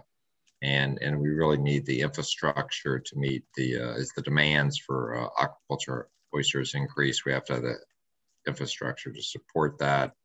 And obviously questions of like hatchery capacity, those are things have always been a concern. And also there are potentially external inputs from obviously some of the oysters, aquaculture, the seed is coming out of state, and whether or not, you know, and how to incorporate that type of thing. And then kind of at the end, we had I found it interesting, there was a sort of a question was raised, what if aquaculture was really scaled up at a much, you know, orders of magnitude greater than it is today? What would be the ecological impacts of that, and the water quality impacts? And so anyway, that wraps it up, and I'll send my notes to Quinn. Thank you very much. Will all the spokespersons please email their notes to either myself or to Quinn so that they can be part of the record? And at this time, before we go to agenda item 6, Dr. Wilberg, would you be able to address Robert Newberry's comments in 2 minutes or less? Sure. The comment is essentially that the stock assessment update that was provided last week suggested that there were high numbers of oysters in several parts of the bay, that oyster abundance had increased in several parts of the bay, and was asking if that was going to be included in the model. Right now, it is not. It's our plan to include the information through the most recent updated assessment, though. And so we will have everything as current as we possibly can. Thank you very much. In light of the time, I'm going to now go to agenda item number 6. Dr. North, the floor is yours.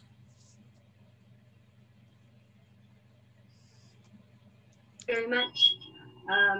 If you could please stop sharing your screen. So this agenda item is to complete, or not to complete, we'd like to complete if possible, but continue working on rating the non-modeled options. As you recall, let me share my screen. Dr. North? Yes? I apologize for interrupting, but your microphone has really bad feedback. Oh, okay. Thank you for letting me know. Is this better? This is a little better. You might want to turn away your speakers if you can. Okay. Hold on. Let me get it.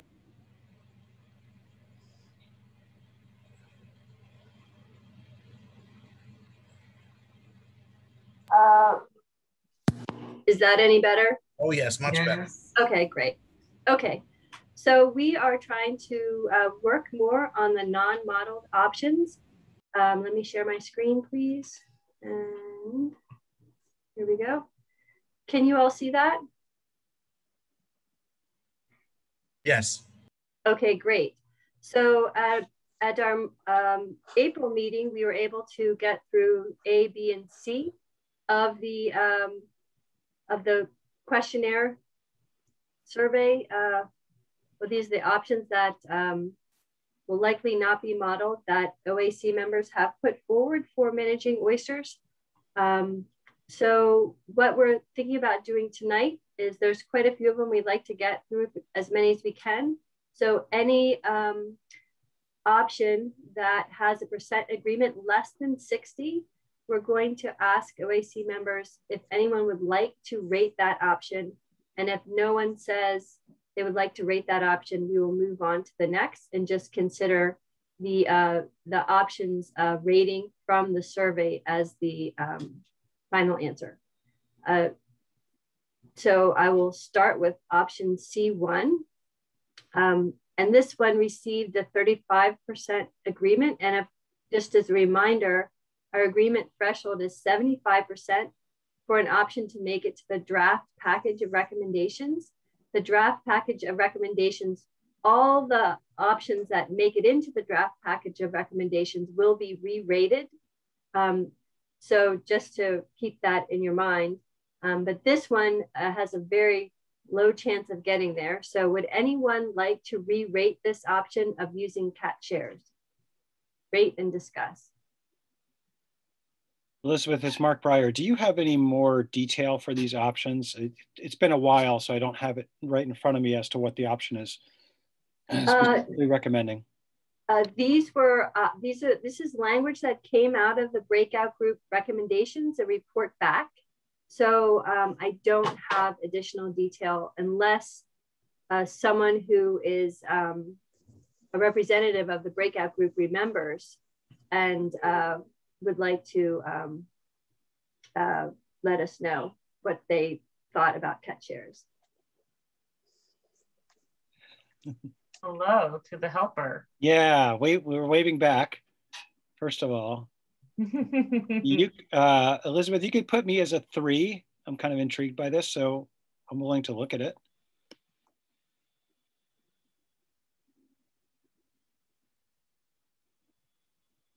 Okay. To Mark's point, I'll just say there wasn't enough information here for me to, I put myself, I'm running into the difference in the scale between the questionnaire and what's listed here, but there just wasn't enough information about what that meant. So I'm not opposed to the concept, but need more information. What kind of information would you like? Well, so I mean, there's a bunch of different ways that you can implement catch shares. Like, is it an ITQ or is it a cooperative type of thing on a county by county basis? Is there a common pool or is there a quota? Like, to have a catch share, you need to establish a pie to share. So, you know, there is a lot more questions about how we would actually implement catch shares, what kind of catch shares and what they would look like, for me to just say, yes, catch shares. Elizabeth, this is Mr. Busick from Baltimore County. I see I don't have a rating on there. I like to rate that as 4.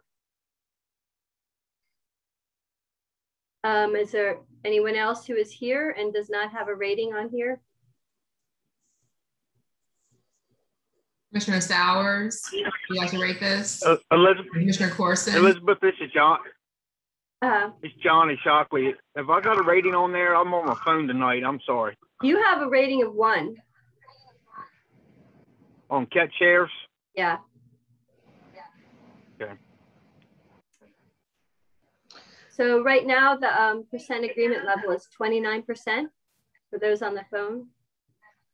And we've already started talking. So let's see, let us go through, I think, Quinn, and we'll ask people if they would like to change their rating. And if they can't see their rating, please we can read it off to you. So. Are there any commissioners like to change their rating? Commissioner Bradley isn't present, does not have a rating. Commissioner Sowers and Commissioner Corson are present and they do not have a rating. Hi, I'm here. For this, I just need a really basic definition of catch shares. So are we talking about an amount then that's split between 2 watermen? Like, just could you give me a little bit general? I think I'm going to punt to Mike on this because I would say, catch shares is something where there's a total allowable quota and then it's divided up among people, but in very general terms. Mike, can you jump in? I don't think the specifics have been laid out as to how this would be done. The questions that Allison said were all very relevant of that there's lots of ways catch share programs are implemented. Essentially, catch shares means that in some way catch is allocated to groups or individuals, but all the details of that can make different catch share programs very different. And so I don't believe any of the suggestions that we have had the specific details that would allow a specific definition of what this really means. Dr. North, Commissioner Fithian wants to change his vote from 2 to 4. This is John Corson. I don't recall not putting a rating in on any of the ones that came through. So, and just noting that, for example, Chris Judy has a 3 there and it says non-voting 0. It does make me wonder if the spreadsheet is doing what it's supposed to do. I know we have that before. I'm happy to. Yes, it's doing what it's supposed to do. The spreadsheet is doing what it's supposed to do. But yeah, so in this one, I don't have you down. What could you fill in your rating? So what? Okay. I mean, I guess I would put in a 3. It's hard to say because it's such a extremely complex issue to know exactly what we're talking about with catch shares. Elizabeth can mark me as a 3 also. This is Angie. Yeah, this is Scott Kanaki. Just to chime in real quick. I mean, as Elizabeth and Mike alluded to, it's really it's complex and how you would design such a system. But Elizabeth's was pretty, in my opinion, pretty accurate as far as, first you have to have something to allocate. You got to divide up an amount that, there's a total available amount that could be harvested and it's allocated across different entities, groups, or individuals. There may or may not be some trading. Some of the presumed benefits are that folks have a certain amount that they're able to harvest in a year. They can take their time doing it. They can use the gear that they want to use. The devil's in the details because often there's restrictions on those things still. But the idea is to free up the fishers to harvest when and where to the extent possible again, and how. And those are some of the benefits presumably, or the people's purports are realized with a catch share system. Now the drawbacks would be, and this is just me speaking as an economist for the group's benefit, I hope, is consolidation of shares, especially in a trading system where a small number of folks end up with a lot of shares and there's not as many participants and there's social and economic impacts to communities because of that. Just wanted to share some of my observations real quick. Thank you. Commissioner Busick?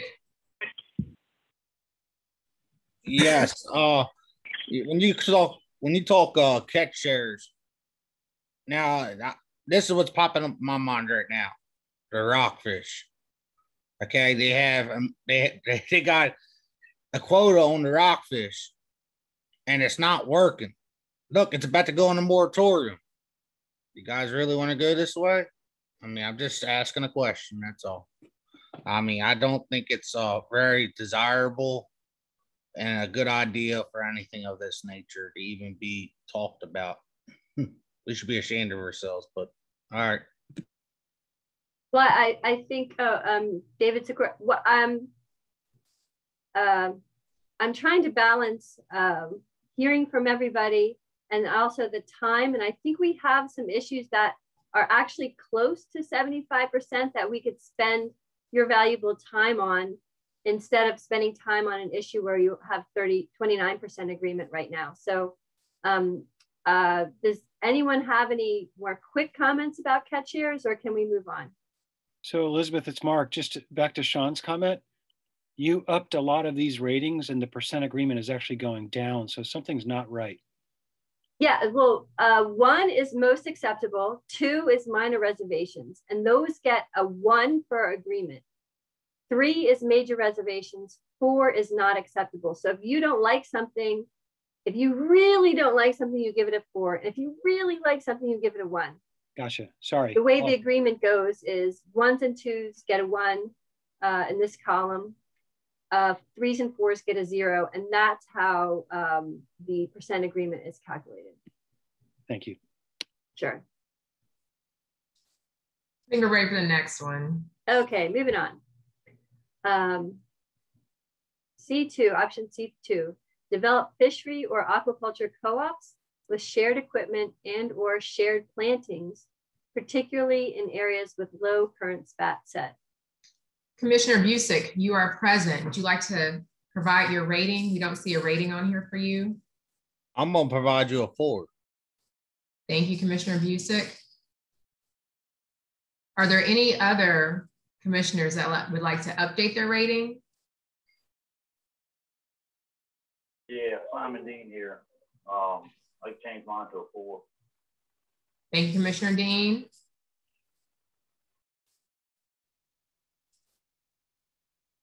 Any other commissioners like to update their rating?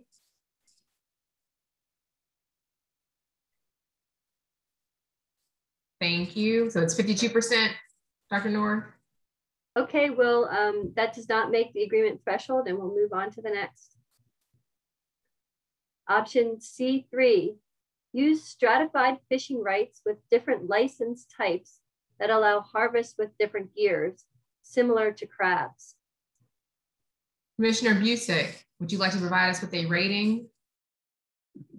I'm gonna provide you another 4. Thank you, Commissioner Busick. Commissioner Sowers and Commissioner Corson, you're present. Will you please provide us with a rating? If you would like. Yes, let's go with a 2.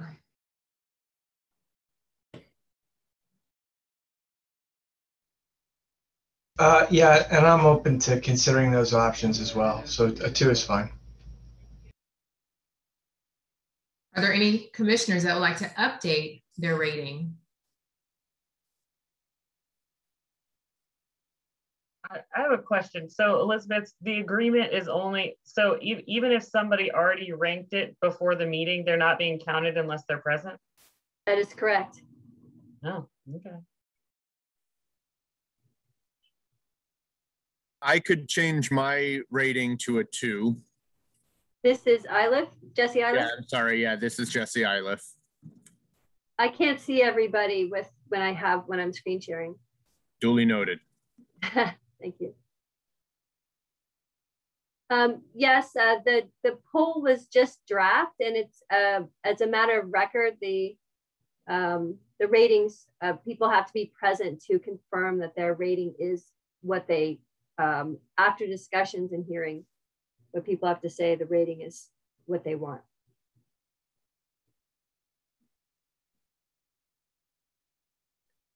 Are there any other commissioners like to update their rating?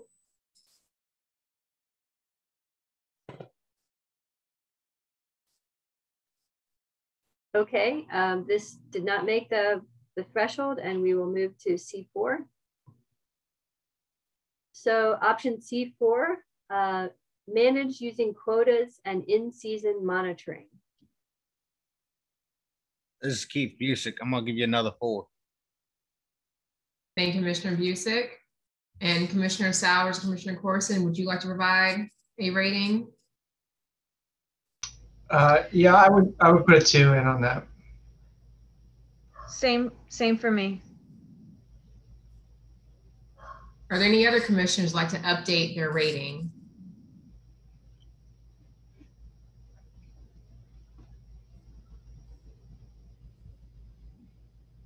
Okay, I think this does not make an agreement threshold.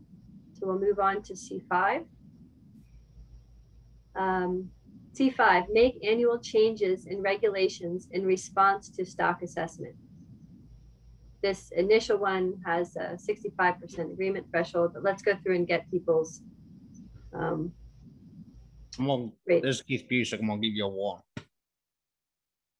Well, actually, make that 2. Sorry about that. 2, okay. Are there any other commissioners that would like to update their rating?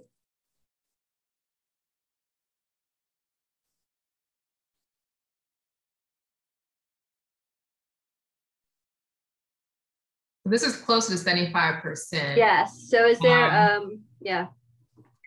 Any commissioners who rated this a 3 or a 4 would like to make some changes to the wording of this option? Commissioner Wilkins. This is Commissioner Iliff. I'd be down to change mine to a 2 just to see how it changes the numbers. Well, we're getting close. No, you're there.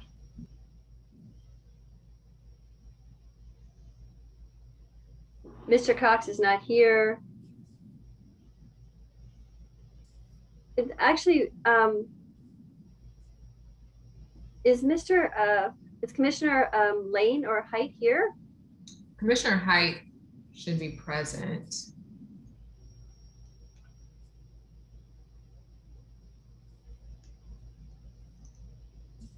Mr. Ruth, Commissioner Ruth, Webster, and Wilkins, and Witt.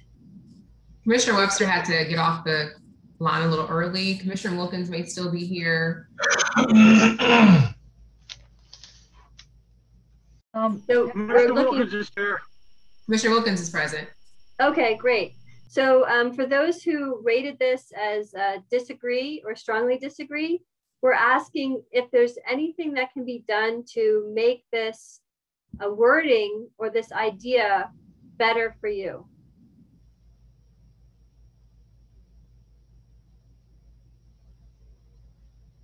And we're talking about making annual changes in regulations in response to the stock assessment. I'm sorry, this is Commissioner Iliff again, and I'll just chime in even though I've already volunteered to change the rating here. But I would just offer that perhaps saying making periodic changes in regulations, or maybe changing it from annual, because I feel like the management burden and the changes in expectations for folks in the fishery and folks keeping track of the population for a change to regulations every year, I mean, that would be hard. And most folks that I've talked to in any industry, whether it is seafood or construction or anything, having regs change every year is kind of a pain in the neck. And so I think if that time space got changed, that might bring more people to the table. Yeah, this is Jeff Harrison. It's actually what we're doing now. We just did it at the last meeting, but that's why I have trouble. I mean, even though that's what we're doing now, just the annual, changing every year. I don't know. It just doesn't seem right. I don't know. That's all I could put in there. I'm still going to keep a 3 though. What is the timeline for the stock assessment? Is it going to be updated annually, or is this just something that's happening because of the process that we have ongoing?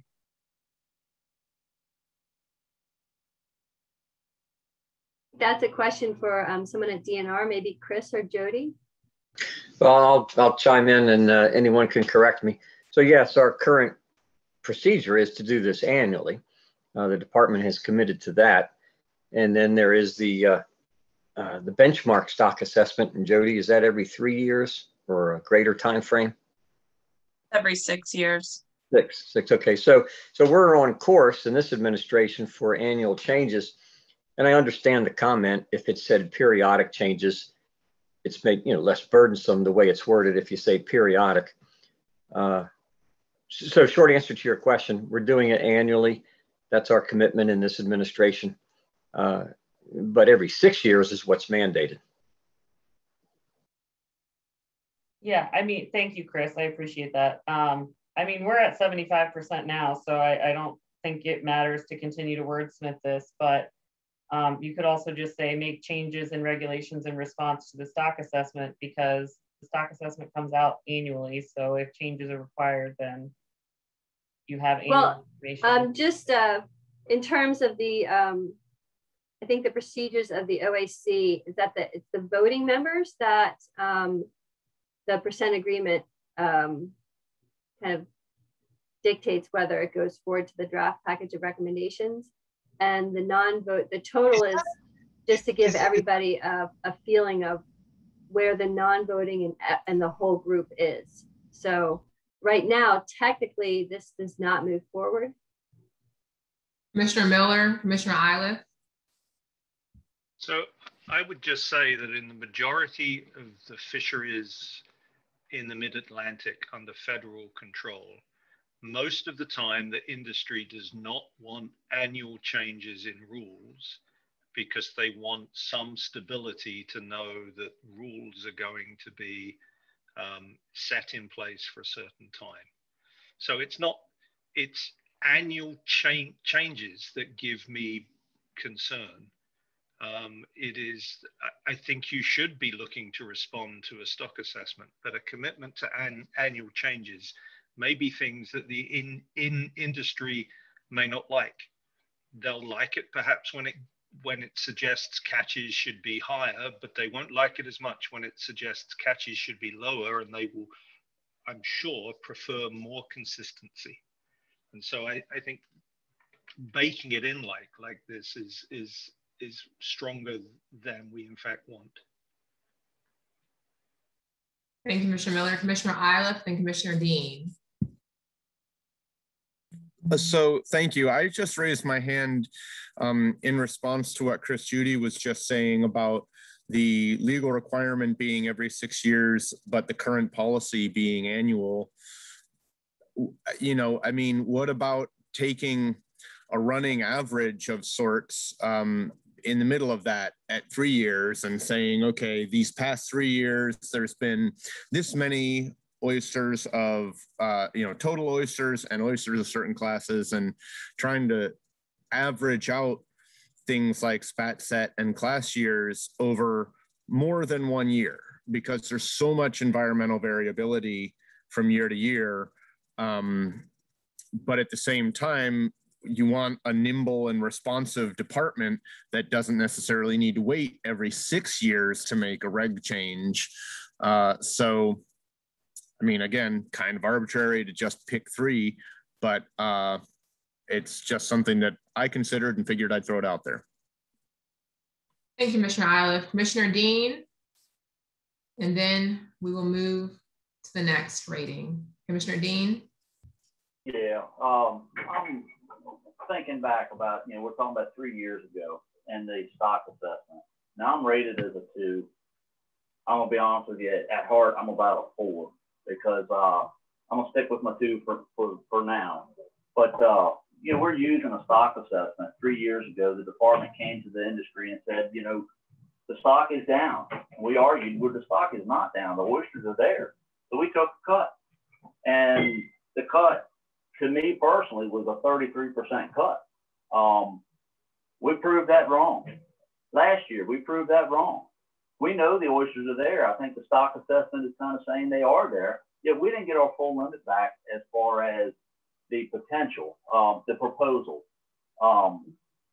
Very frustrating. Yeah, we're talking about an annual stock assessment and a yearly change, regulation change, but it's a hard pill to swallow. Thank you, Commissioner Dean, and Commissioner Corson was trying to raise his hand, but couldn't. Commissioner Corson? Commissioner Corson, before you get started, I just got a message from Commissioner Fithian, wants to change his vote to a 4, I think. Was this for this one or something else? I'm not sure. Robert Newberry, which one did he want to change his vote to a 4 on? Memo was on the quotas used for management. I think it was 2 before this. I think it was C3. Okay, so we can ignore that. Thank you. Also, he's not here, right? He's having computer problems. He didn't get in work till late. He just texted me on the phone. Oh, okay. So go ahead, Commissioner Corson.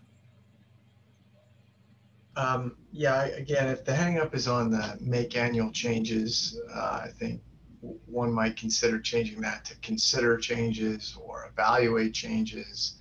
That was kind of the spirit that I assumed we were talking about this in, and not literally make a change, because the stock assessment might recommend that you don't make a change.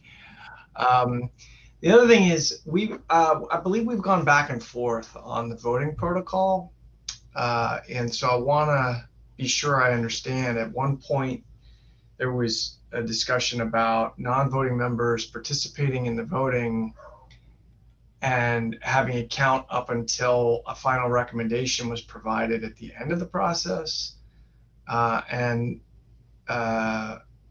then obviously there's now been some discussion about voting but not having it count at any part in the process. So is that written down anywhere?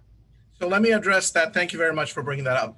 As a process, during this stage, the non-voting members are allowed to rate, but the decision threshold remains the voting members. At the final vote, only and only voting members can vote. Non-voting members will not even be voting at that one. So that's the only distinction between the two ways of doing this. Thank you, Memo. And it's just a reminder that there's only one vote in the whole process. These are ratings, and the ratings of the non-voting members are important for everyone to see. So that's, you know, and it's important for everyone to get the whole group, the feel of the whole group of how acceptable each option is. Commissioner Colden, and then we'll move on. I made a suggestion earlier that I thought would be a helpful suggestion. Yes, can you say it again? Yeah, I just said take annual out. Okay, let's try that. Does that make anyone feel better? So if we make this change, so it's not annual, but just general, either that also, Commissioner Colden said we could evaluate changes or consider changes in regulations in response to SOC assessments. Why don't we say consider? So this is the idea that regulations can be changed in response to the SOC assessment, but it doesn't dictate the timing of it, and then it doesn't dictate that it has to happen. Well, that wasn't my edit. My edit. That's not your edit.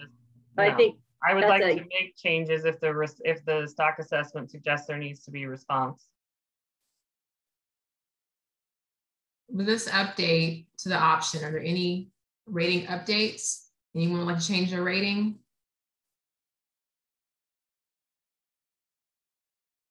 Thank you, commissioners. We'll move on to the next one.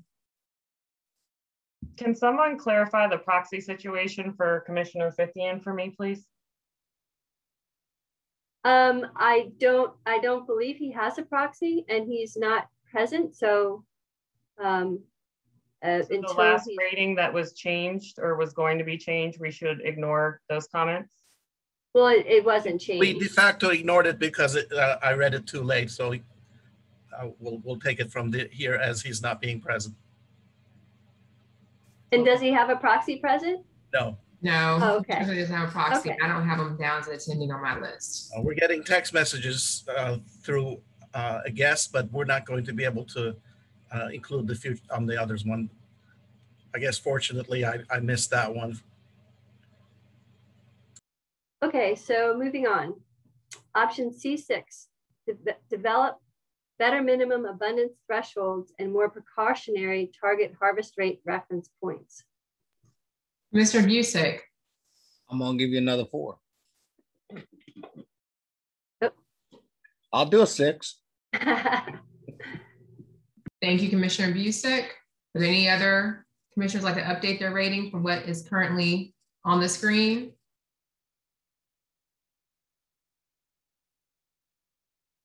Thank you. We'll move on.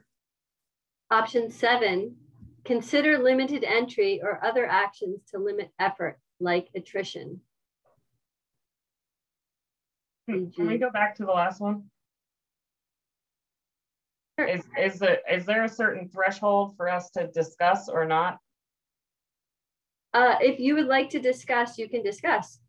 Okay, I'm just curious if one of the issues that complicates this one is having both abundance and fishing rate targets together in the same option. And if anyone, I'm just curious, does anyone feel any particular way about an abundance threshold, but not a target harvest rate threshold, that if we were to split these into 2 separate options, there could be a more robust discussion? My feeling about this, I would be open, but here's the feeling about it.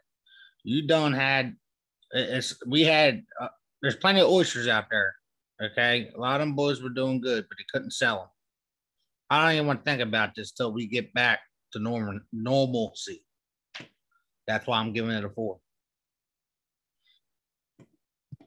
I would change my number if at the end you put in sanctuaries. Well, Jeff, there's not a harvest target harvest rate in sanctuaries, though. It can be if you use the stock assessment, because it'll give you a threshold of oysters that you can take from out of it to where it can still sustain itself, if I remember right. So Commissioner Harrison, I disagree with you about that because we're talking about regulation changes here, and the statute that we're working under says that you don't take oysters out of sanctuaries.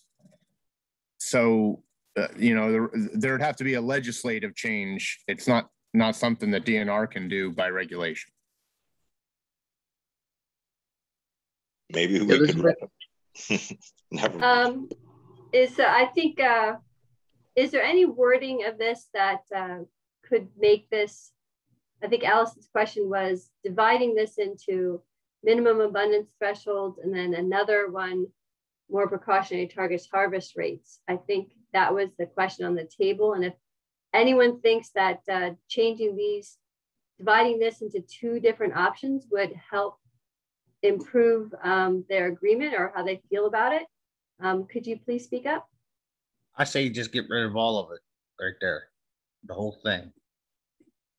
Well, I think that's what's, we've got 52 and 54 total. I don't think that this is moving forward unless it's split apart into multiple options. My problem with it is, you know, how do we determine these thresholds? I mean, they said it was over harvesting in Broad Creek for 3 years in a row, and yet now there's more oysters in it than there was before. So, I mean, how do you, where do you get these numbers? I mean, how are you going to set a target and a threshold?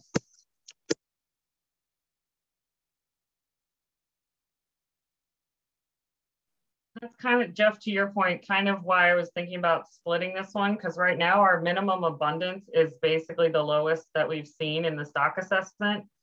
And, you know, they reminded us last week that the theory behind that is if you've seen it before, you know, it's not extinction. And I think the one thing is, like, we have the opportunity to not let it get that bad.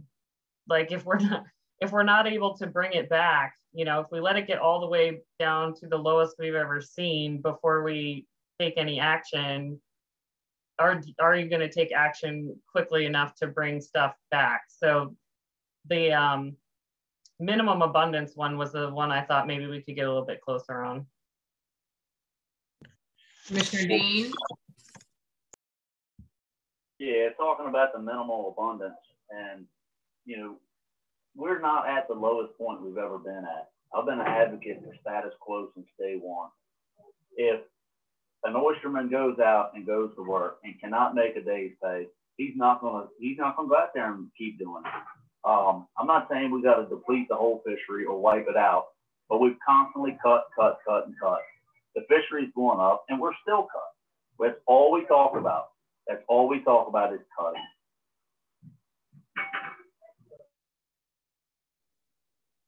Commissioner Eiler? Hi, yeah, I just feel like the minimum abundance question, I agree with Commissioner Colden, first of all, that this question would be better split into two, and it would be more informative to see how the commission reacts to this question if it were two different questions. But I'm surprised, I suppose, about the claims that the oyster population is robust enough as it is and nothing needs to be modified. It seems like what we're working with is kind of an asymptote curve here, and maybe we'll never get to totally zero, but our legislative mandate says that we are supposed to produce a report that increases oyster abundance and habitat, and not something that says make it so that there's at least one oyster left. So I think that, you know, we need to start thinking about how we can improve upon the status quo, not just maintain it. So I think here is option 6B, a second option that says develop better minimum abundance thresholds. So Quinn, can we, or can we call for a re-rating if anyone wants to change their rating based on the new language? Commissioners, based on the updated option, would anyone like to update their rating?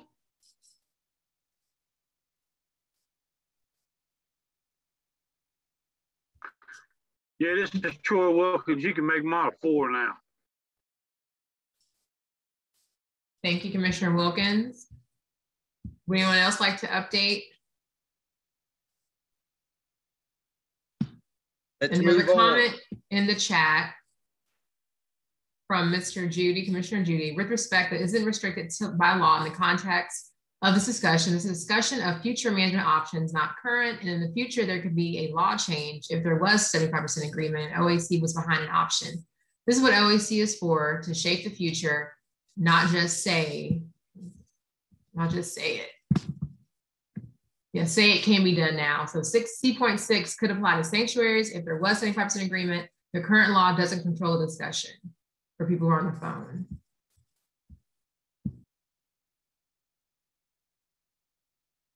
Would any other commissioners like to update their rating or comment?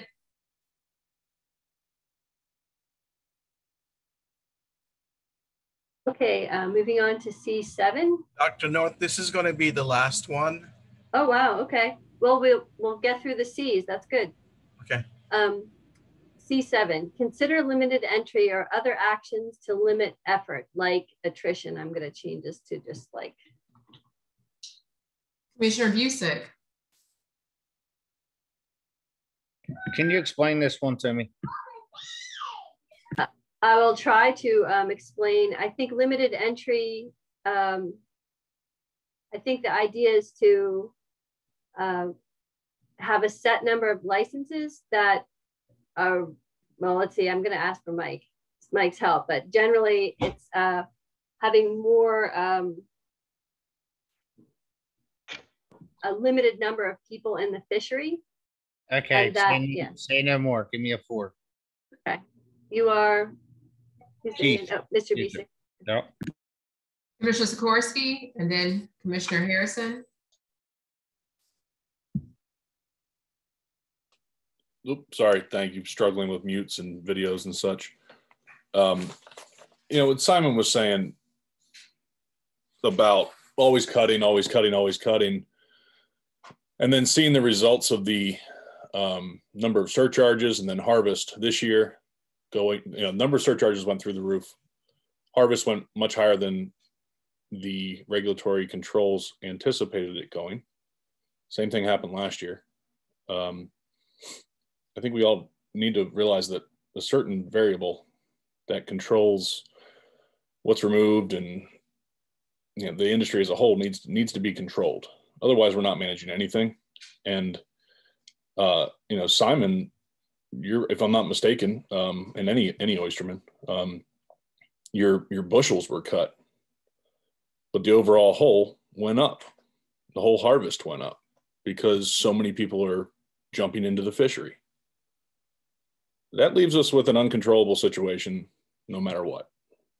And I just want to say it because it keeps coming up, and we keep looking at these things in silos, which is important. And I understand this process, but something's got to change. I would hope to benefit the industry, to benefit the oyster resource, you know, into the future. And I don't think the stock assessment is something that's bad necessarily. We just have to realize how we use it best. And, you know, we've got to start prioritizing what we want out of this fishery or this industry from the industry, or nothing's going to change.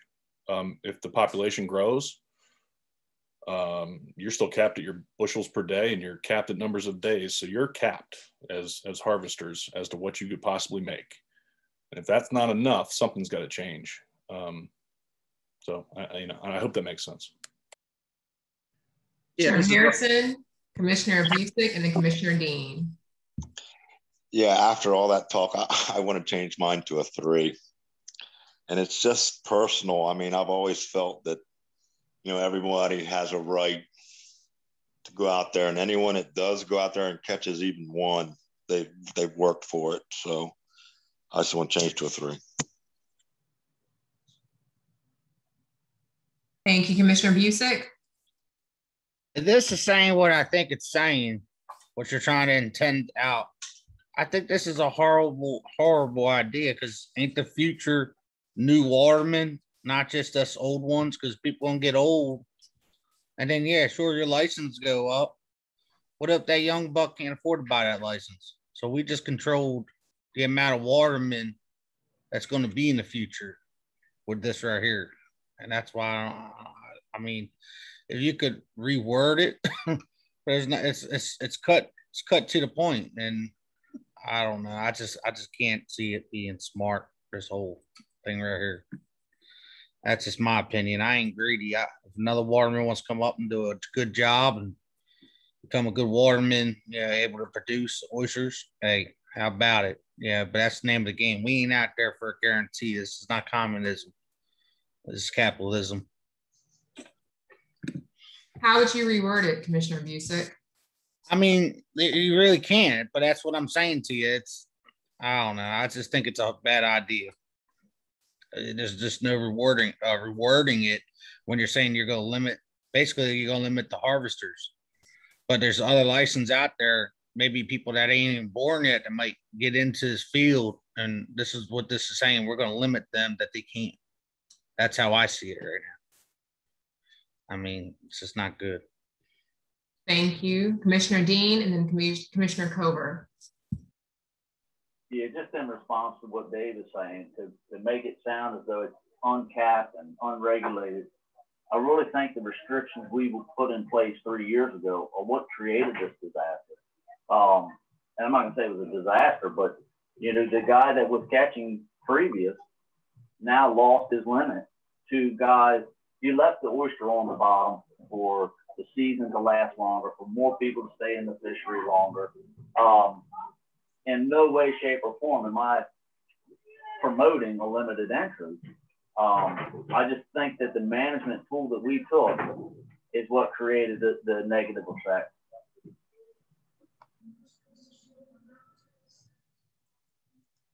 Thank you, Commissioner Dean. Commissioner Cover.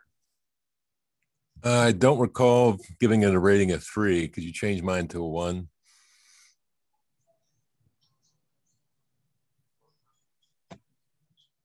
Are there any other commissioners who would like to update their rating? And with that, we're going to put this process to an end for now. We'll bring the rest up at a future meeting. Dr. North, any last words? Well, let's, I'm sorry, I didn't, just wanted to do a summary. We go back to our summary table. And we had no options related to managing the public fishery that are moving forward into the draft package of recommendations.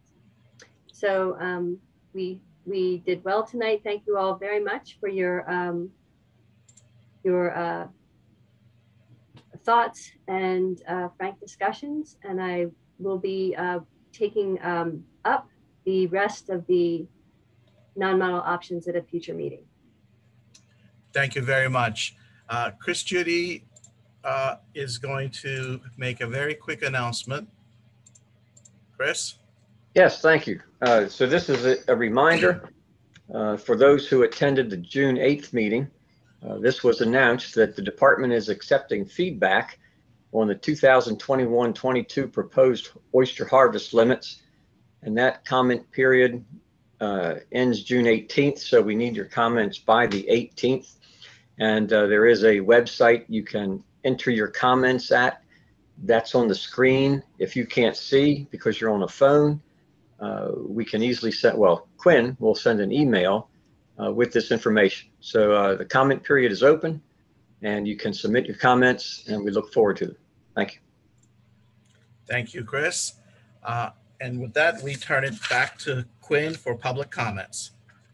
The next business order is public comment. Public comments are limited to 2 minutes per speaker. Public comments longer than 2 minutes will need to be submitted in writing. If you have a public comment, please raise your hand or place in the chat. Commissioner Brown, you had a comment, question? Yeah. No, I just want to put one comment on there with Dave Swarsky and his comment he had on how we would like being uncontrolled over our oyster harvest and stuff. The only reason we caught as many oysters as we did last year with working less days, less limit, is because the oysters are doing so well and we have so many back there. I don't want to hear no more of this about we're not regulating ourselves. We are regulated more than any other industry that there is. Thank you. Can I clarify something here? Because I see an all caps comment in the chat as well. I'm not talking about the industry not being regulated. I'm talking about for the last 2 seasons, a goal was set to reduce harvest. That goal was not met. Therefore, the controls which are put in place are not achieving the outcome which was prescribed. That's it. That's a fact. And you're completely wrong because it's more and more product out there. I'm not That's wrong. the reason why. When you got more and more oysters, you don't, and it's not that many more. It was a lot of people bought their oyster surcharge and didn't go oystering. It was because they were fearful that if they didn't renew it, that they would lose the right to have that oyster surcharge, so they could go oystering. Thank you very much. Yes, were very fearful they would lose their surcharge because of proposed legislation last session. Thank you, Commissioner Brown.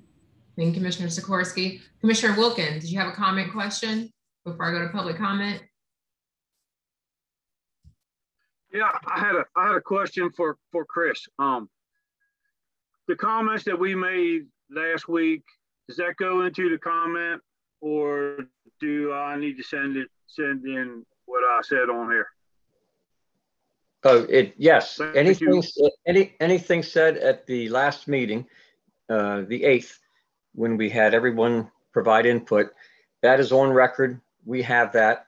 You certainly can send in your comments if you feel like you would like to do that more formally at the website. But what you said before is fine. That counts. That's good to go. Commissioner Busick? I was going to ask a question about the whole agriculture idea that everybody was throwing around because in the other room, but no, I'll ask it. Agriculture. When we go to agriculture, when we put stuff in agriculture, doesn't that mean we can't harvest on it? No, just a idea. I mean, that's not restricting what if we agriculture something, we can't touch it, correct? You understand what I'm saying to you? Yes, who would like to, that was from the breakout rooms. And yeah. Who would like to answer that question for Commissioner? Because I don't want to throw an idea out there because I'm open for agriculture, but I just don't want to throw an idea up there that, okay, now we're going to lose a whole bunch of land, the oyster land, because we don't have any as it is right now.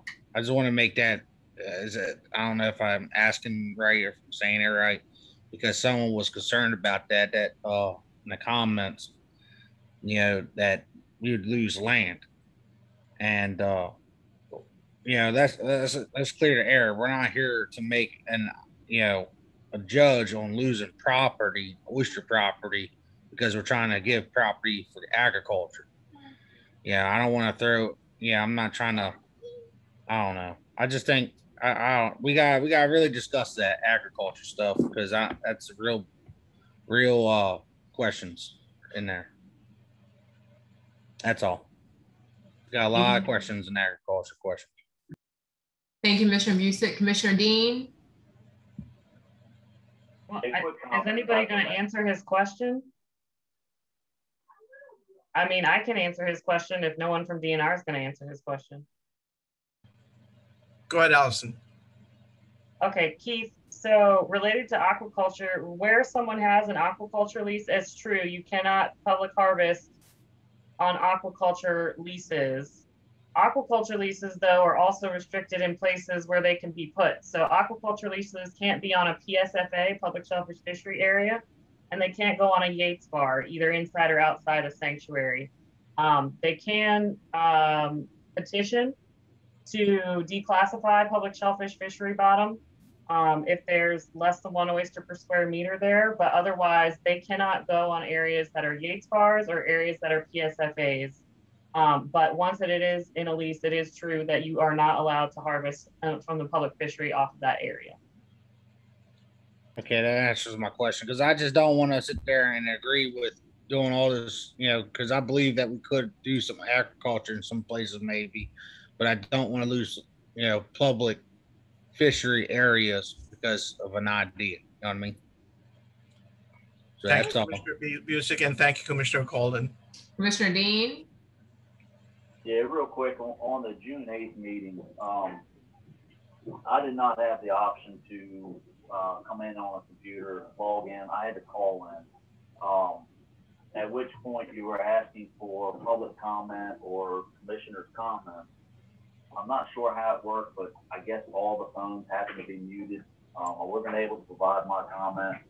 And I understand we can go online and do it, but I'd like to go on record as I believe we should go back to our 15 bushel limits 5 days a week and have the upper bay returned back open. Thank you. Thank you, Commissioner Dean. For public comment, Mr. Newberry. Can you hear me, Quinn? Yes, we can. Yes. Okay, good. First, I want to comment on the aquaculture to begin with. You know, I did see in that one breakout group where they were considering possibly getting into oyster bars that are the Yates bars and all, but you know, I do remember the testimonies back in 2010 and 12 where people that represented the aquaculture industry stated that they don't need to go into, you know, areas where the commercial harvest is. They don't need sanctuaries. All they need is big open space to do their oysters. So I know times have changed and money's gotten funny. So, but that's just one thing to consider. On the quota, I'm glad to see that the catch shares and all is not going to move forward, because that really can't be applied to the oyster industry. I mean, it was forced on us in the fishing industry. We had no options other than what we were told to take by the prior administration, and it's, you know, it's kind of a problem for everybody. I mean, they're still catching plenty of fish. And then as far as what Mr. Sikorsky said, I mean, to say that a fishery, you know, that we went over this target that we had and all that, take into consideration, David, that we only averaged 2.5 days a week of harvest this year.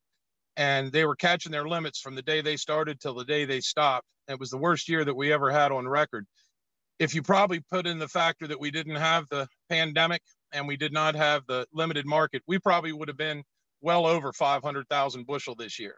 So if you're looking for a 26%, 330,000 over 500,000, maybe even 600,000 bushels, that's almost a 50% savings what we could have caught.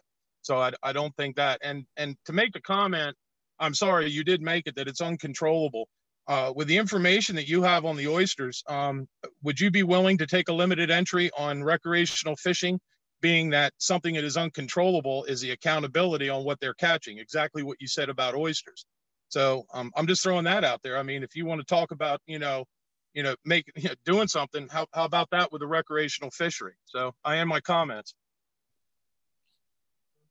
And I would like to respond, because I see the comparison there is perfect. It's the duty of the agency to manage within the targets and thresholds of a fishery. And where they fail, action should be taken to better manage a fishery. Period. The end. And I don't doubt I don't discount the disconnect that the data-driven stock assessment has with reality. And it would be nice to see the data-driven stock assessment and the industry experience come together at some point in the future, so that we can all rely upon the stock assessment in a meaningful way, the way it's done in, the scallop fishery, for example, where the industry is thriving. And I know oysters aren't scallops and oysters aren't rockfish, but it all comes down to the industries or the participants in fisheries working with the agency, and the agency actually implementing some tools that work. And I know it's tough. I'm not attacking DNR, but we need to focus on what we need to do to improve our fisheries. And I think, I've been a #1 advocate for recreational accountability, which is better said as accounting for recreational catch in a proactive way. I think I first talked about that at the Sport Fish Advisory Commission in about 2011. And I've seen very little progress done by the state or the feds to improve our understanding of these important stocks like striped bass. So thank you.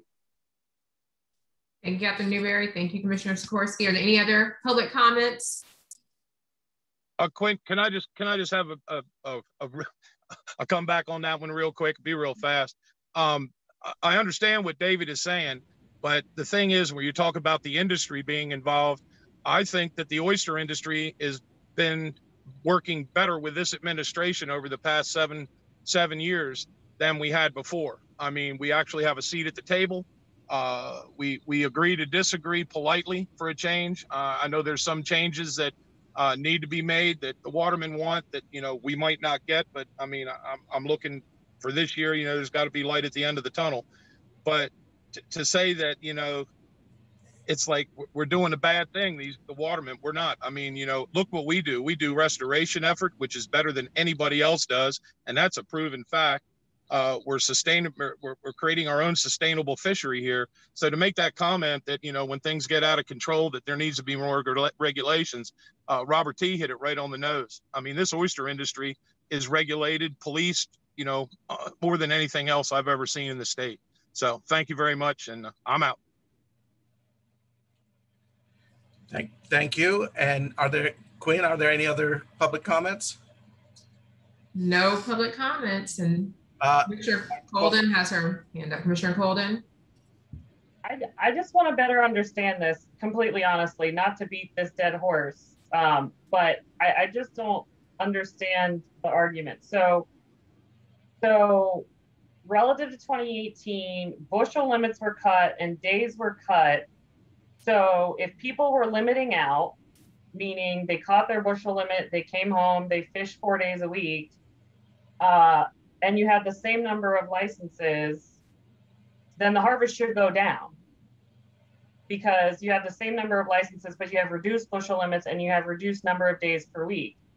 So what I think Dave was trying to say before was there's more people coming into the fishery, and that's the reason that the harvest increased. And I think both Robert T. and Rob Newberry pushed back and said that wasn't the case. So I'm just trying to understand what happened here, because to me, that's the only thing that could happen unless people are harvesting too many bushels. Quinn, can I respond? Can I respond to that, please? I'd like to respond to that. I mean, here's the simple fact, Alice, and you got to understand this. You know, a lot of these guys have oystered for 50 years of their life. Usually after January, a lot of guys leave and go perch fishing because the abundance in oysters has been depleted. From opening day to the last day, people were catching their limits and not working a whole day. So their effort, as fact, is their carbon footprint was less. That is because of the amount of oysters that were there. I mean, I went out on boats several times this year. I mean, you wait to see next year. I mean, I'm tired of the doom and gloom here. Next year, there's going to be more oysters available because of the amount of the smalls. They're up every place that we're working. Smalls are off the chart. So to say that, you know, someone's catching too many bushels, no. Everybody that went was catching their limit from opening day to end day, which means more oysters in the water that were there available to harvest, and they've left that many more in the water. So, I mean, next year, is it going to be the same thing again? So it's simple supply and demand. There's more oysters. Everybody was catching them from opening day to closing day. And the fact of saying that, you know, somebody could be, you know, stealing oysters or too many bushels, that's nuts. It's crazy. I'm sorry. Well, right. So that's not what I said, because I said that would be the only way to do it in the way that you were saying. So what you just showed was, yes, there was an increase in the effort in the fishery, and it was based on both more people coming into the fishery and increased time in the fishery. So thank you for clarifying that. That's less time in the fishery. Thank you, everyone. I'll tell you what. Public comments has ended. Quinn, Robert T., 1 second. You know, it just stands to reason the amount of, or y'all don't realize the amount of oysters that we've got out in the bay. I mean, you go out there and you go to work and you catch it. I was leaving bars where I could catch my limit at 10:30, leave there and go to another one where I could catch them by 9.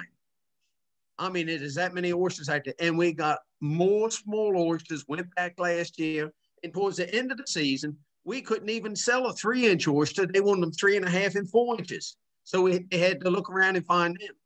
I worked most time I stopped about a week before Christmas. I worked until about the second week in January, only working a couple days a week. And I stopped and I came home and I went fishing. But the amount of oysters, I tell you, I'm going to invite both of you, Dave and Allison, to come and go on the boat with me one day so you can see what's out there. You can't see it unless you go out to where it is. You're both invited. When the season comes in, I will talk to you all. I'll be glad to have you on the boat. Thank you very much. Thank you, everyone. There is no further business. There are no objection. The meeting will be adjourned.